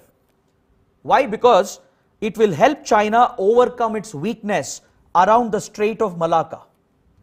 The Strait of Malacca, sandwiched between Indonesia and Singapore, is a weak point. It's a choke point for China. China has always feared that either India or US might block the Strait of Malacca in case of a conflict with China, because the Indian Navy has a strong presence in the Andaman Sea. The US Navy has a strong presence in the Indian Ocean. In case of hostilities with China or tensions with China, either India or US might block the Strait of Malacca, thereby disrupting oil supplies and China's exports and imports. So China is always concerned about its weakness at the Strait of Malacca. So to overcome the weakness, it has planned a bypass. It has planned a shorter alternative route which will connect Gulf of Thailand directly with Andaman Sea located at the Kra Isthmus. It plans to cut across the land, create this canal, the Kra Canal, to reach out to the Indian Ocean directly without having to pass through the Strait of Malacca. Okay, this is a proposed project. India has some concerns about this project of China because it has strategic implications. The Kra Isthmus is very close to India, very close to the Andaman Nicobar Islands. So that's why the topic is important. Next, the Panama Canal. Even the Panama Canal is an artificial canal located in a country known as Panama. Panama is a Central American country. You can see that over here. Okay. This artificial canal is equally important and it's comparable to the Suez Canal because it has created a shorter route between the Pacific Ocean and the Atlantic Ocean. Otherwise, to move from here to here, one would have to navigate around the Cape Horn region. That is around Chile. Okay, this is Chile over here. Here we have the Cape Horn region and ships will have to navigate this longer route which would take around 12,000 to 14,000 nautical miles. Panama Canal creates a shorter route, saves a lot of time and a lot of money, and hence it's critical for the global economy and critical for the United States. Is that clear? So that is the Panama Canal, which is also frequently in news. So these important sea lanes of communication and strategic choke points are very important. They're often in news. So you should know about all the four. Okay. For this question, Suez Canal is the right answer. Now, let's go to the next question. The withdrawal of which country reduced the significance of the Trans-Pacific Partnership, the TPP? Let's see what is the TPP, the Trans-Pacific Partnership. This was a proposed free trade agreement which was initiated in 2016. This was led by the United States. This free trade agreement was supposed to include the littoral states of the Pacific Ocean. Countries such as US, Mexico, Canada, Peru, Chile, and Japan, Vietnam, Singapore, Australia, New Zealand, and the others, they were supposed to be a part of this free trade agreement. This proposed free trade agreement was led by the US and it was seen as a rival to the RCEP, which was led by China. In the last class, we spoke about RCEP and how China is leading the RCEP as the world's largest free trade agreement. As a rival to this, the US was leading the Trans-Pacific Partnership to bring together these Pacific economies, the littoral states of the Pacific Ocean. But this agreement fell apart in 2017 after the US withdrew from the negotiations because the then President Donald Trump did not believe in such multilateral trade agreements. He believed that these multilateral trade deals, they go against American interests. So Donald Trump unilaterally withdrew the US from the TPP, and with the withdrawal of the US, the grouping lost its significance. It lost its relevance. Is that clear? You can also observe that there are few common countries between TPP and RCEP. In RCEP as well, we had Singapore, Japan, Vietnam, Malaysia, Australia, New Zealand, and Brunei. So these countries of the Indo-Pacific, they were part of both RCEP and TPP. But now TPP has lost its relevance because US withdrew from it. US was the key country which was holding it together. After it withdrew, the TPP lost the significance and RCEP finally was put into action, and it's a China-led free trade agreement. Okay, so that's about the Trans-Pacific Partnership. Moving on to another agreement. Who amongst the following were signatories to the Joint Comprehensive Plan of Action, or also known as the JCPOA? The JCPOA is also known as the Iran nuclear deal. This landmark nuclear deal, signed in 2015, brought the tensions between US and Iran to an end. See, for many years, US has opposed Iran's nuclear weapons program. It has even targeted Iran's nuclear weapons program through covert operations by working with Israel. It has been reported that US and Israel and their intelligence agencies have assassinated Iranian nuclear scientists. They even came up with a computer malware known as Stuxnet to wage a cyber war against Iran to destroy the nuclear centrifuges of Iran through cyber warfare, through remote access. They tried to destroy Iran's nuclear centrifuges through a computer worm known as Stuxnet. Right? These are the reports, these are the allegations against US and Israel. Then they also tried to counter Iran's nuclear weapons program by placing economic sanctions against Iran. Is that clear? So all these activities of US and Israel had increased the tensions between US and Iran, and the two countries were headed towards a war between 2010 and 2014. During this period, tensions were very high between US and Iran. At any point, a war could have broken out. India was very much affected during this period because the US was expecting India to abide by these sanctions. But back then, India refused to follow the sanctions because Iran was a key supplier of oil to India. Iran at that point was the second largest supplier of oil to India. Plus, Iran was strategically very, very important to India because of the projects that we were looking at, the Chabahar port project, if you remember, right? For India to access Afghanistan and Central Asia, Iran was crucial and we were executing important projects. Keeping all these factors in mind, India refused to follow the American sanctions and we continued trading with Iran. Then as the tensions increased and as US-Iran were headed towards a war, finally mediation took place. European powers especially, they stepped in, they mediated between US and Iran and they worked out the landmark Iran nuclear deal, or the JCPOA, which was signed in 2015. This agreement was signed between Iran, US and a few European countries. Okay? It includes the P5 countries of the UN Security Council, that is the 5 permanent members, Russia, China, UK, France and US. Germany was also part of the deal, Iran and the European Union. Saudi Arabia was not part of this agreement. Okay? So 1, 2, 3 and 5. Option C is the correct answer. This deal was worked out between the P5 plus 1 countries, then European Union and Iran. These were the parties to the Iran nuclear deal. P5 refers to the 5 permanent members of the Security Council, plus 1 refers to Germany, and EU and Iran were part of the deal.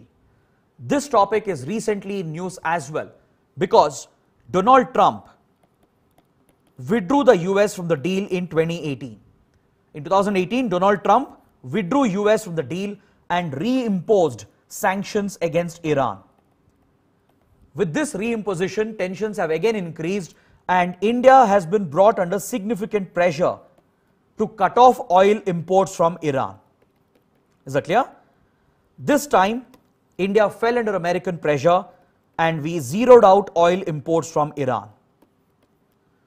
Last year especially, when Donald Trump was contesting the presidential elections, he was consistently speaking against Iran and he had increased the sanctions against Iran. Iran was trying to retaliate and Iran violated the terms of the deal and it went ahead to enrich uranium, which today has brought Iran closer to a nuclear weapon. In the last few months, Iran has deliberately violated the nuclear deal to put pressure on the US because Iran wants the sanctions to be lifted. So to put pressure on the Trump government and as well as the current Biden administration, Iran and its parliament, they adopted a resolution to violate the nuclear deal and they started enriching uranium again so that they could get closer to a nuclear bomb. So that is why the topic was in news. In the last few weeks as well, there have been several articles and reports on this and that is why JCPOA can be important. The next question, what does the New START treaty deal with? Does it deal with greenhouse gas emissions or is it a nuclear arms reduction treaty between US and Russia? Is it a trade deal between China and US to end their trade wars? Or does it deal with renewable energy targets proposed by India under the International Solar Alliance? The correct answer is option B. START stands for Strategic Arms Reduction Treaty. Okay, it's essentially a arms reduction treaty. It's a nuclear arms reduction treaty signed between the United States and Russia. See, US and Russia, then US and Soviet Union, they have signed several arms reduction treaties in the past to prevent a nuclear war taking place between them. When the Cold War was at its peak in the 1970s, okay, they signed the ABM treaty, the Anti-Ballistic Missile Treaty. Because see, at one point, both US and Soviet Union, they had accumulated thousands of nuclear warheads and nuclear launch vehicles. This was a grave threat to global security. One misunderstanding could have triggered a nuclear war, especially in the Cold War era. Right? The suspicion was very high. So to bring down the suspicion and to provide for arms reduction, to reduce the nuclear stockpile, right, they started working towards many arms reduction treaties. One such treaty was the ABM, or the Anti-Ballistic Missile Treaty, signed in 1971-72, which became effective in 1972. This expired in 2002 when the US withdrew from the treaty. Okay? Then the second one was the INF Treaty, which became effective in 1988. Please make a correction here. It's not 1998. This is incorrect. There's a typo mistake here. Correct this. It's 1988. In 1988, INF Treaty was brought in place. It deals with intermediate range nuclear missiles.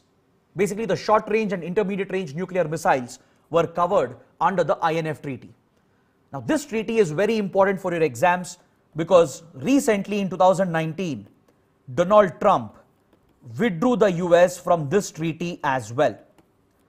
So Trump has withdrawn US from quite a lot of treaties and conventions, and one of them is the INF Treaty.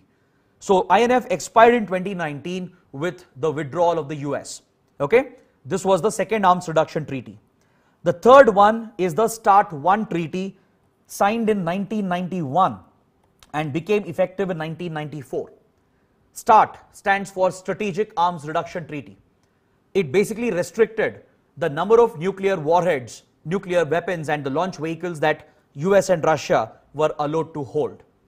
This was effective until 2009. Then we had something known as the SALT Treaty, Strategic Offensive Reductions Treaty. It dealt with strategic offensive weapons like nuclear weapons. It became effective in 2003 and expired in 2011. The SALT expired in 2011 because it was superseded by the new START Treaty, which replaced the START Treaty. Okay?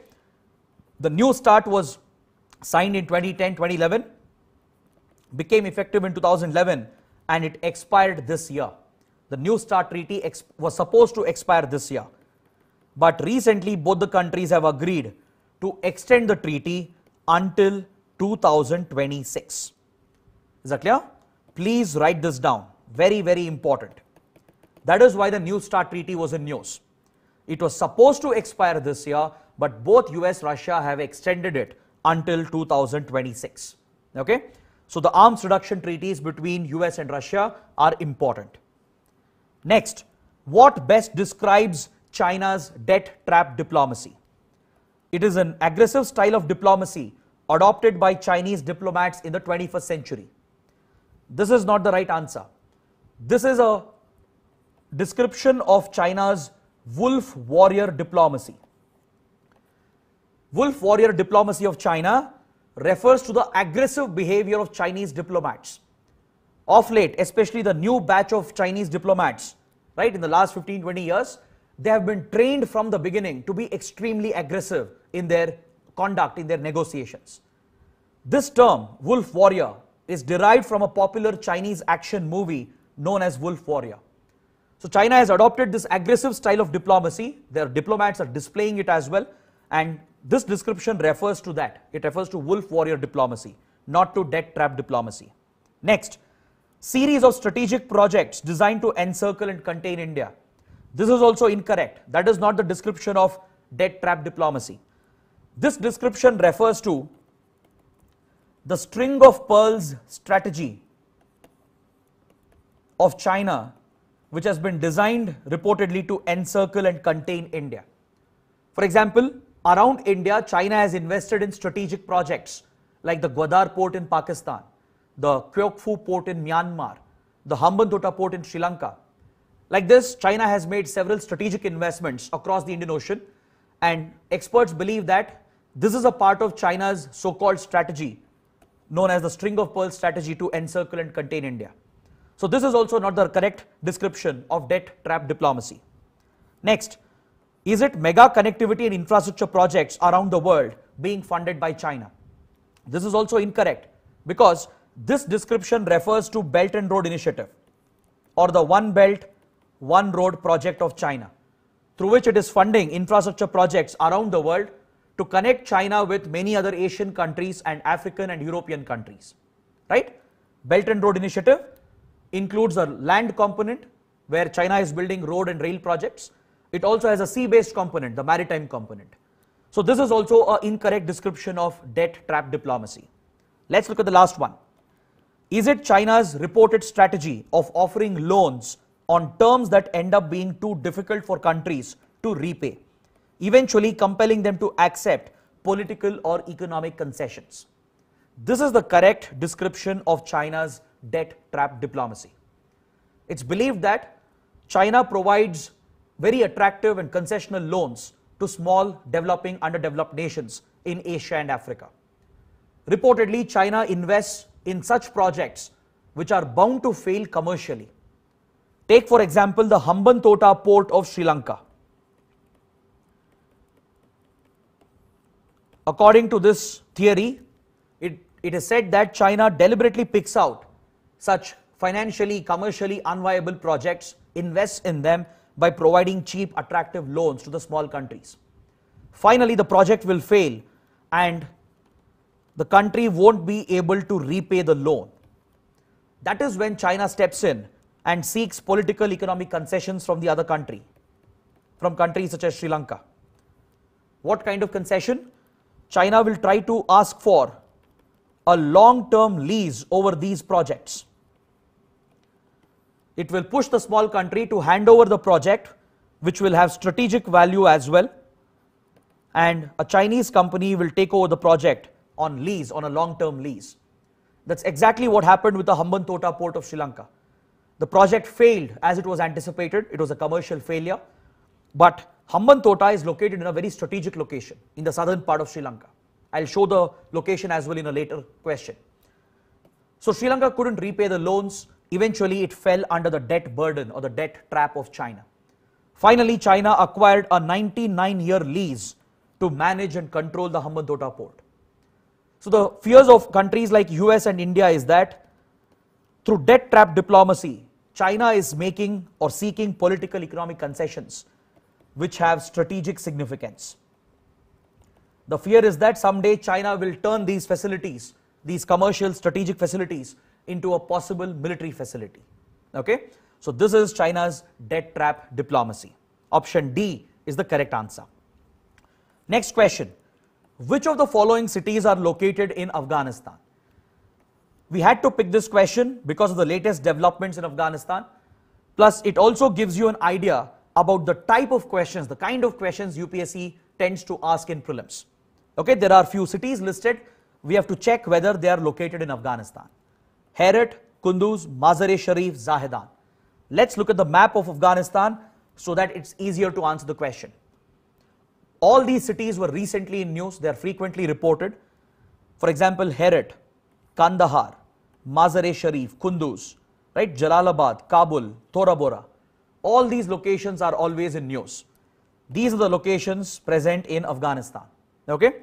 Whereas Zahedan, on the other hand, is an Iranian city located along the Iran-Afghanistan border. Remember, we had covered this when we spoke about the Chabahar port project and the Chabahar-Zahedan railway line. We saw that Zahedan is a city in Iran located on the Iran-Afghanistan border, whereas the other cities are located in Afghanistan. Kandahar, for example, is the primary hub of the Taliban, right? Then Kabul is the capital of Afghanistan, where the latest crisis took place. And before the Taliban took over Afghanistan, they captured all the key centers, including Herat, Mazar-e-Sharif, Kunduz, Jalalabad, and the others.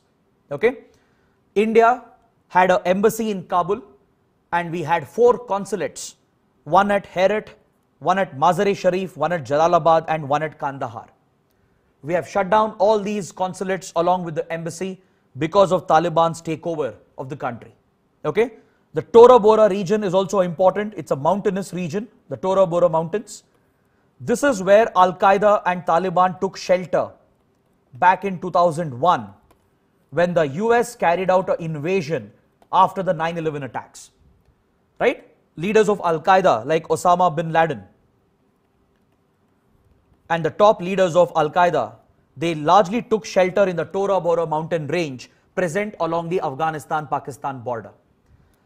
Pakistan is known to provide great support to Taliban and Al-Qaeda along this belt, along the Durand line.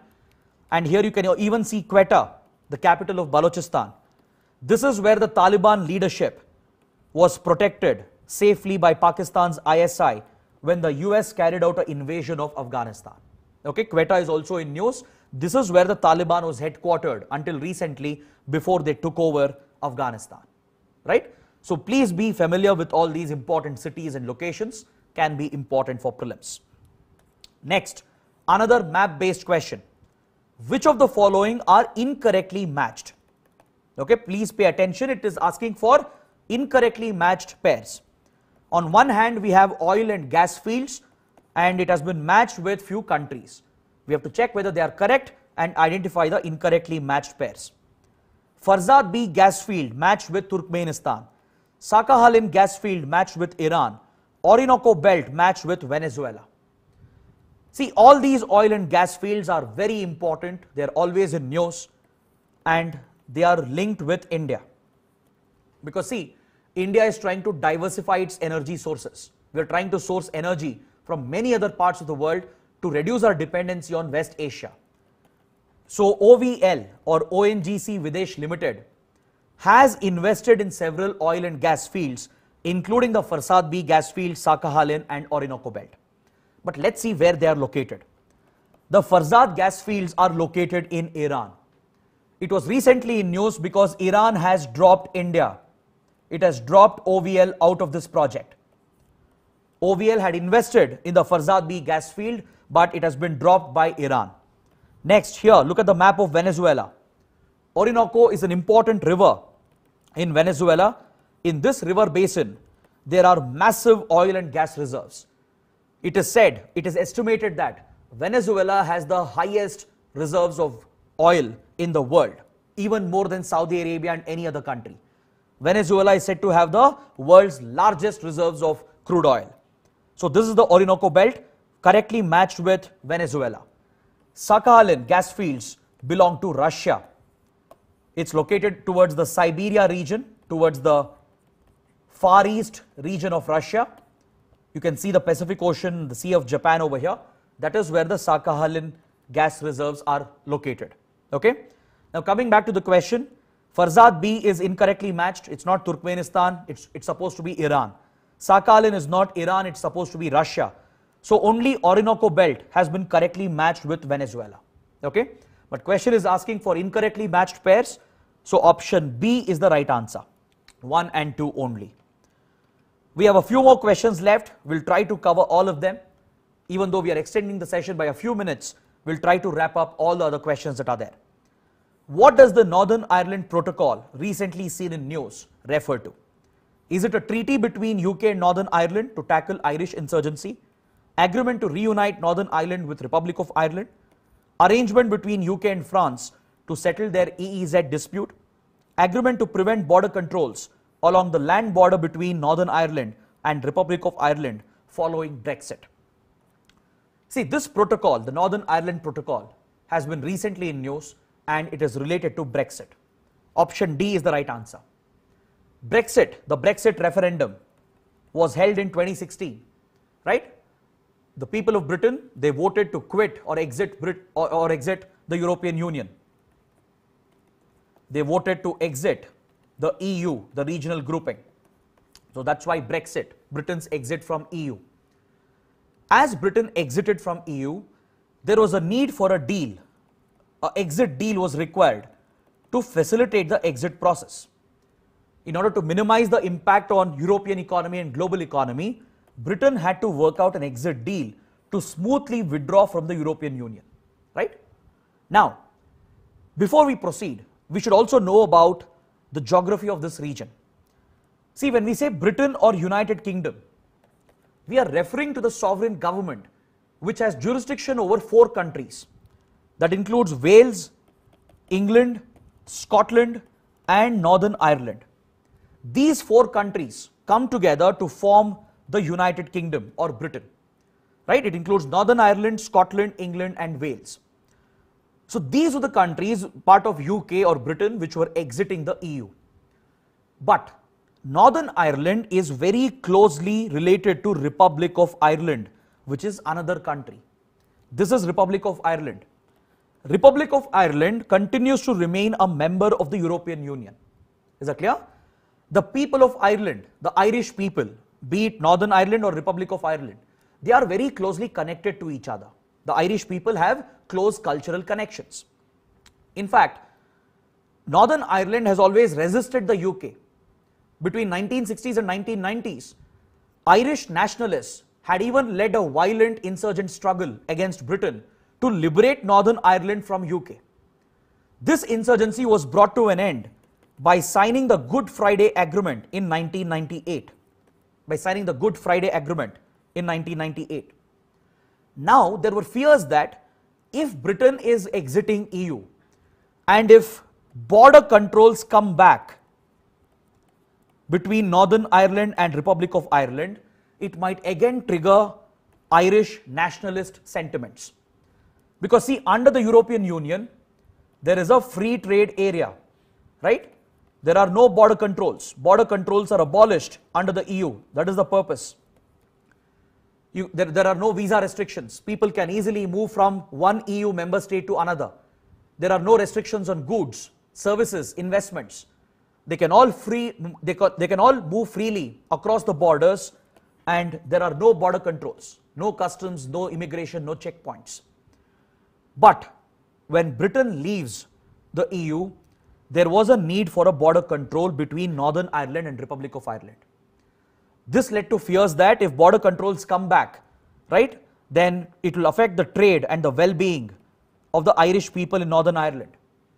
This might trigger the nationalist feelings again, lead to insurgency and threaten the stability of Britain. To prevent this from happening, Britain and EU, they worked out the Northern Ireland Protocol. According to the protocol, they haven't put up border controls over here. They haven't brought up any border control between Northern Ireland and Republic of Ireland. This border will be free. People and goods can freely move around. The border controls will come up over here.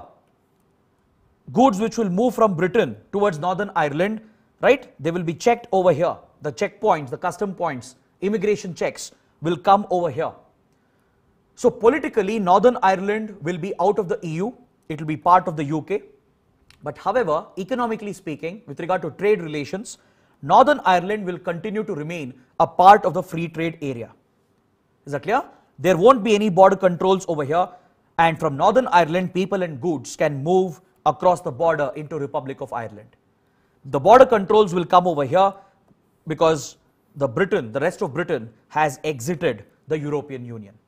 So the protocol, the Northern Ireland Protocol, is related to this. It's related to the prevention of border controls along the borders between Northern and Republic of Ireland following Brexit. So option D is the correct answer. Next question. ECT, or the East Container Terminal Project, was recently in news, and it is related to the affairs of which country? Maldives, Seychelles, Sri Lanka, Mauritius. The correct answer is option C, Sri Lanka. See, Sri Lanka has many important port facilities. It has many strategic ports. For example, the Hambantota port, which we spoke about. It's located over here in the southern part of Sri Lanka. It is a part of China's Belt and Road Initiative and believed to be a part of China's string of pearls designed to encircle India. It also fell victim to China's debt trap diplomacy. Okay, so China has got a long-term lease over the Hambantota port. The other ports include the Kake Senturai port near the Jaffna Peninsula. This port has been rebuilt by India because it was destroyed by the civil war between the Tamil minorities and the Sinhala Buddhist majority. It was also damaged during the 2004 tsunami. So India rebuilt the Kake Senturai port. Then we have the Trincomalee port, strategically very important for oil shipments between West Asia and Southeast Asia. Here there were many oil farms that were coming up and India wanted to invest in these oil farms. But recently India was taken off this project. Okay?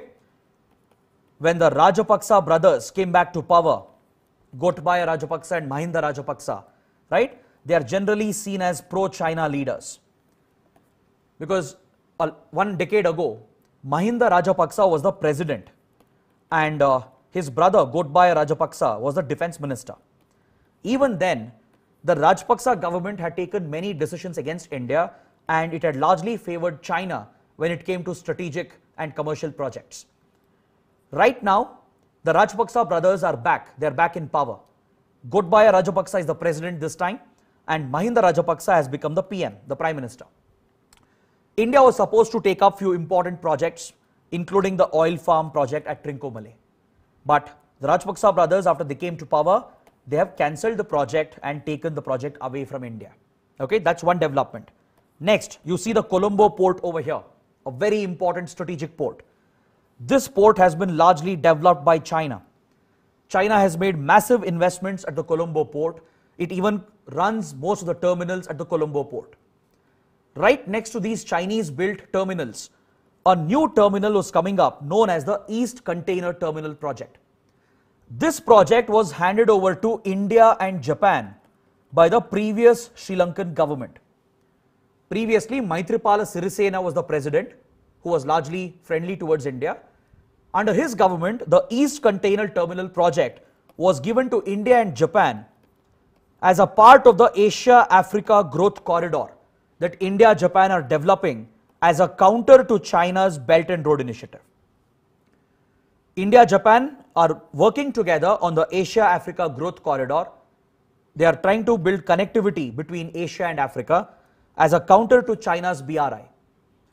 This project was supposed to be executed by India and Japan, but at the last minute, the project was cancelled and taken away from India and Japan. So this led to a controversy between India and Sri Lanka. That is why the East Container Terminal Project was in news. So option C, Sri Lanka, is the correct answer. Next question. Which of the following are correctly matched? On the left, we have a list of terrorist extremist groups and they have been matched with the countries or regions where they might be operating. So we have to check whether they are correctly matched. Hamas has been matched with Gaza Strip, ISIS-K matched with Kurdistan, Hezbollah matched with Lebanon. Okay? See, we have already spoken about Hamas and Hezbollah. Hamas is an extremist organization. Many countries label it as a terrorist outfit. It operates out of the Gaza Strip in the Palestine region, right? And it is seeking to liberate Palestine from Israel. It is seeking to establish Palestine as an independent nation. So it's a Palestinian extremist outfit. So the first one is correctly matched. Next is ISIS-K or ISIS-Khorasan. This group is frequently in news because of its major terror attacks in Afghanistan. Even before the Taliban took over, ISIS-K was carrying out many major terror attacks in Afghanistan. Just a few months back, a Gurudwara in Kabul was attacked and many Sikh members were killed in this terror attack. Then after the Taliban took over, there was a major attack at the Kabul airport. Hundreds of people were killed, including American soldiers. All these terror attacks in Afghanistan have been claimed by ISIS-K or the ISIS-Khorasan.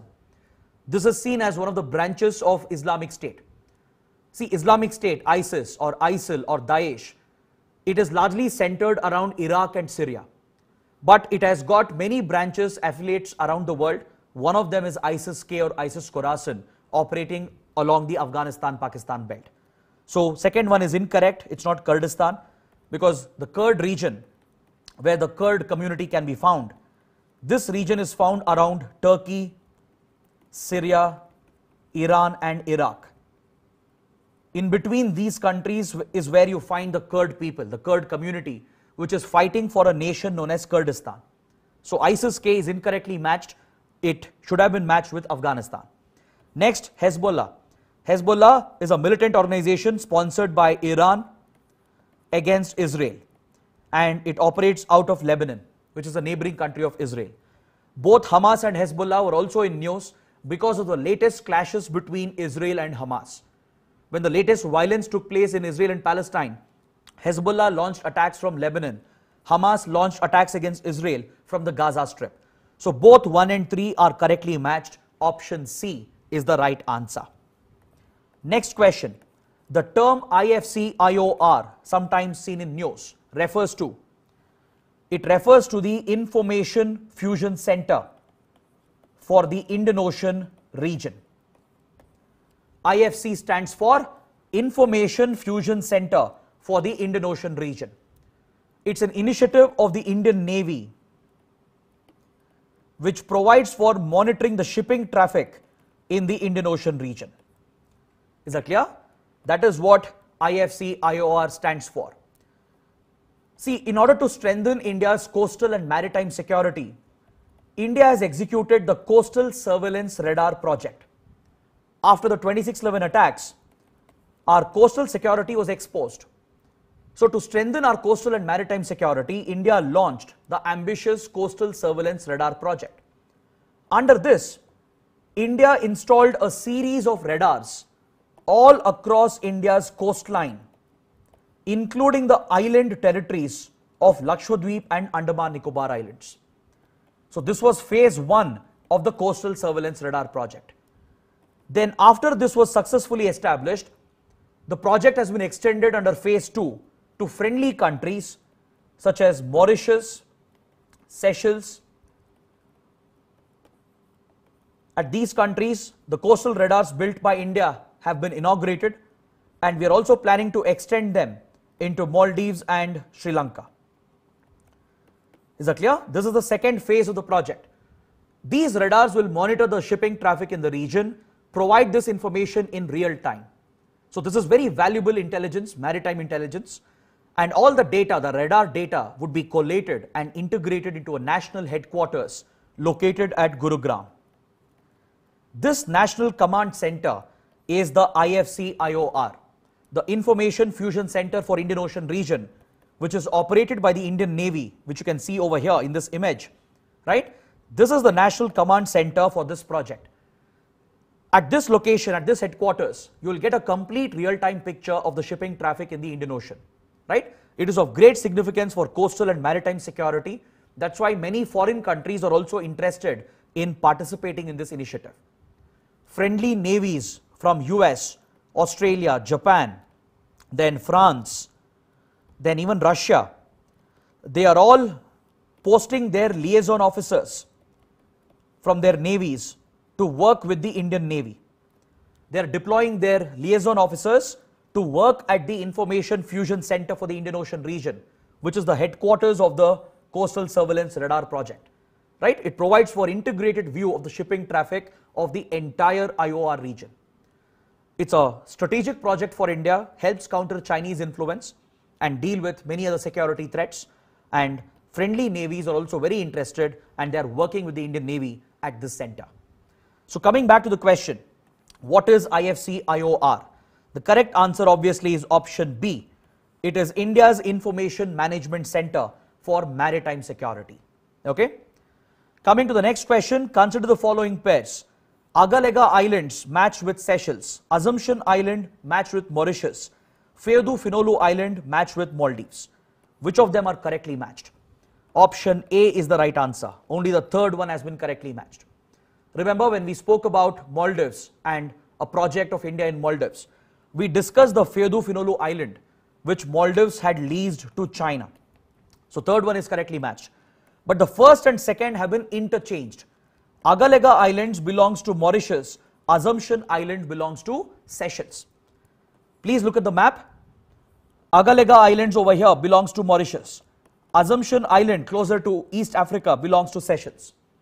These two islands are in news, very important to India, because in 2015, Prime Minister Modi visited these countries and announced the launch of the Sagar Doctrine of India.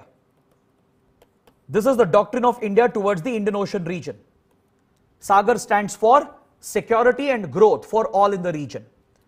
During this visit, the Prime Minister also inaugurated the coastal surveillance radars that we had built on Seychelles and Mauritius. These radars were inaugurated by the Prime Minister. During this visit, Seychelles and Mauritius agreed to lease two important strategic islands to India to create infrastructure on these islands. Mauritius signed an agreement with India to lease the Agalega Islands. Seychelles leased the Assumption Islands to India. Strategic experts believe that India is likely to develop military facilities, military infrastructure on these islands. But India, Mauritius and Seychelles deny the reports. They say that they are only building transport infrastructure for strengthening the economy of these islands. But China, other major powers and many experts believe that India will turn these commercial facilities into possible military facilities for the Indian Navy and the Indian Armed Forces. Okay? Then also note, in the same map you can see the Diego Garcia Island, which is a British Indian Ocean territory. It is owned by Britain. Britain has sovereignty over Diego Garcia. It has leased the island to US, which has set up a major military naval base at Diego Garcia. The US operates a major military naval base from the Diego Garcia Island, which belongs to Britain. Okay, these are some important locations in the Indian Ocean region. Now we have come to the last question of this series of the IR sessions. There is a description provided. We have to check whether it matches with any of these foreign policy initiatives of India. The initiative aims to explore the multifaceted Indian Ocean world by collating archaeological and historical research in order to document the diversity of cultural, commercial and religious interactions in the Indian Ocean. It also tries to understand how the knowledge and manipulation of the monsoon winds have shaped interactions across the Indian Ocean and led to the spread of shared knowledge systems, traditions, technologies and ideas along the maritime routes. This description, this paragraph above, refers to which of India's foreign policy initiatives? Is it the Sagar Doctrine, Project Mosam, Project Sagarmala, or none of the above? The correct answer is option B, Project Mosam. See, Sagar Doctrine is India's foreign policy doctrine towards the Indian Ocean region. The Sagarmala project is about developing India's port infrastructure, right? Whereas Project Mosam has been launched by the Ministry of Culture along with the Archaeological Survey of India. This is a soft power initiative of India which also has a strategic dimension. Under this initiative, that is Project Mosam, India is trying to study the impact of monsoon winds which were acting as trade winds in the ancient medieval times. Just look at this map. In the ancient medieval times, India had become the center, the fulcrum of the Indian Ocean with regard to trade. Because back then, the boats, the ships, they were using the trade winds, the monsoon winds, to move from Southeast Asia to West Asia, from Africa to Asia. So all the countries, all the then kingdoms and empires which were trading with each other, they would rely upon India. India was at the center of the Indian Ocean region. The trade back then was guided by the monsoon winds, the monsoon trade winds. So this economic and cultural exchange of the ancient medieval times has led to great interactions between the people of this region. There has been exchange of ideas, exchange of culture, right? So we share a historical relationship, a civilizational relationship with most of these regions. Be it the Arab traders, be it traders from Indonesia, be it from Africa, India had connections with all of them. Indian traders used to sell their produce over here. They would get products from these regions. So there is a historical civilizational link between India and these countries, especially the littoral countries of Indian Ocean, which were dependent on the monsoon trade winds. So India is trying to study those links, revive that cultural heritage, and understand the impact of the monsoon trade winds on the geopolitics of this region, right? It's a soft power initiative led by the Ministry of Culture and Archaeological Survey of India, but it also has a strategic dimension. It will help us revive our cultural links with these countries, and it will help India to counter the rising influence of China in the Indian Ocean. That is why Project Mawsum is seen as an important initiative. Okay? So this initiative is also frequently in news and hence can be important for your prelims. So with this, we have completed the IR module under the crash course. In these 3 sessions, we have covered more than 120 topics by using around 85 to 90 practice questions. I really hope the sessions have been useful. I hope it really helps you in your examination. Please let me know how the classes went in the comment section below. Don't forget to like the videos and please subscribe to the channel. So that is it for today. Thanks for watching. Good night.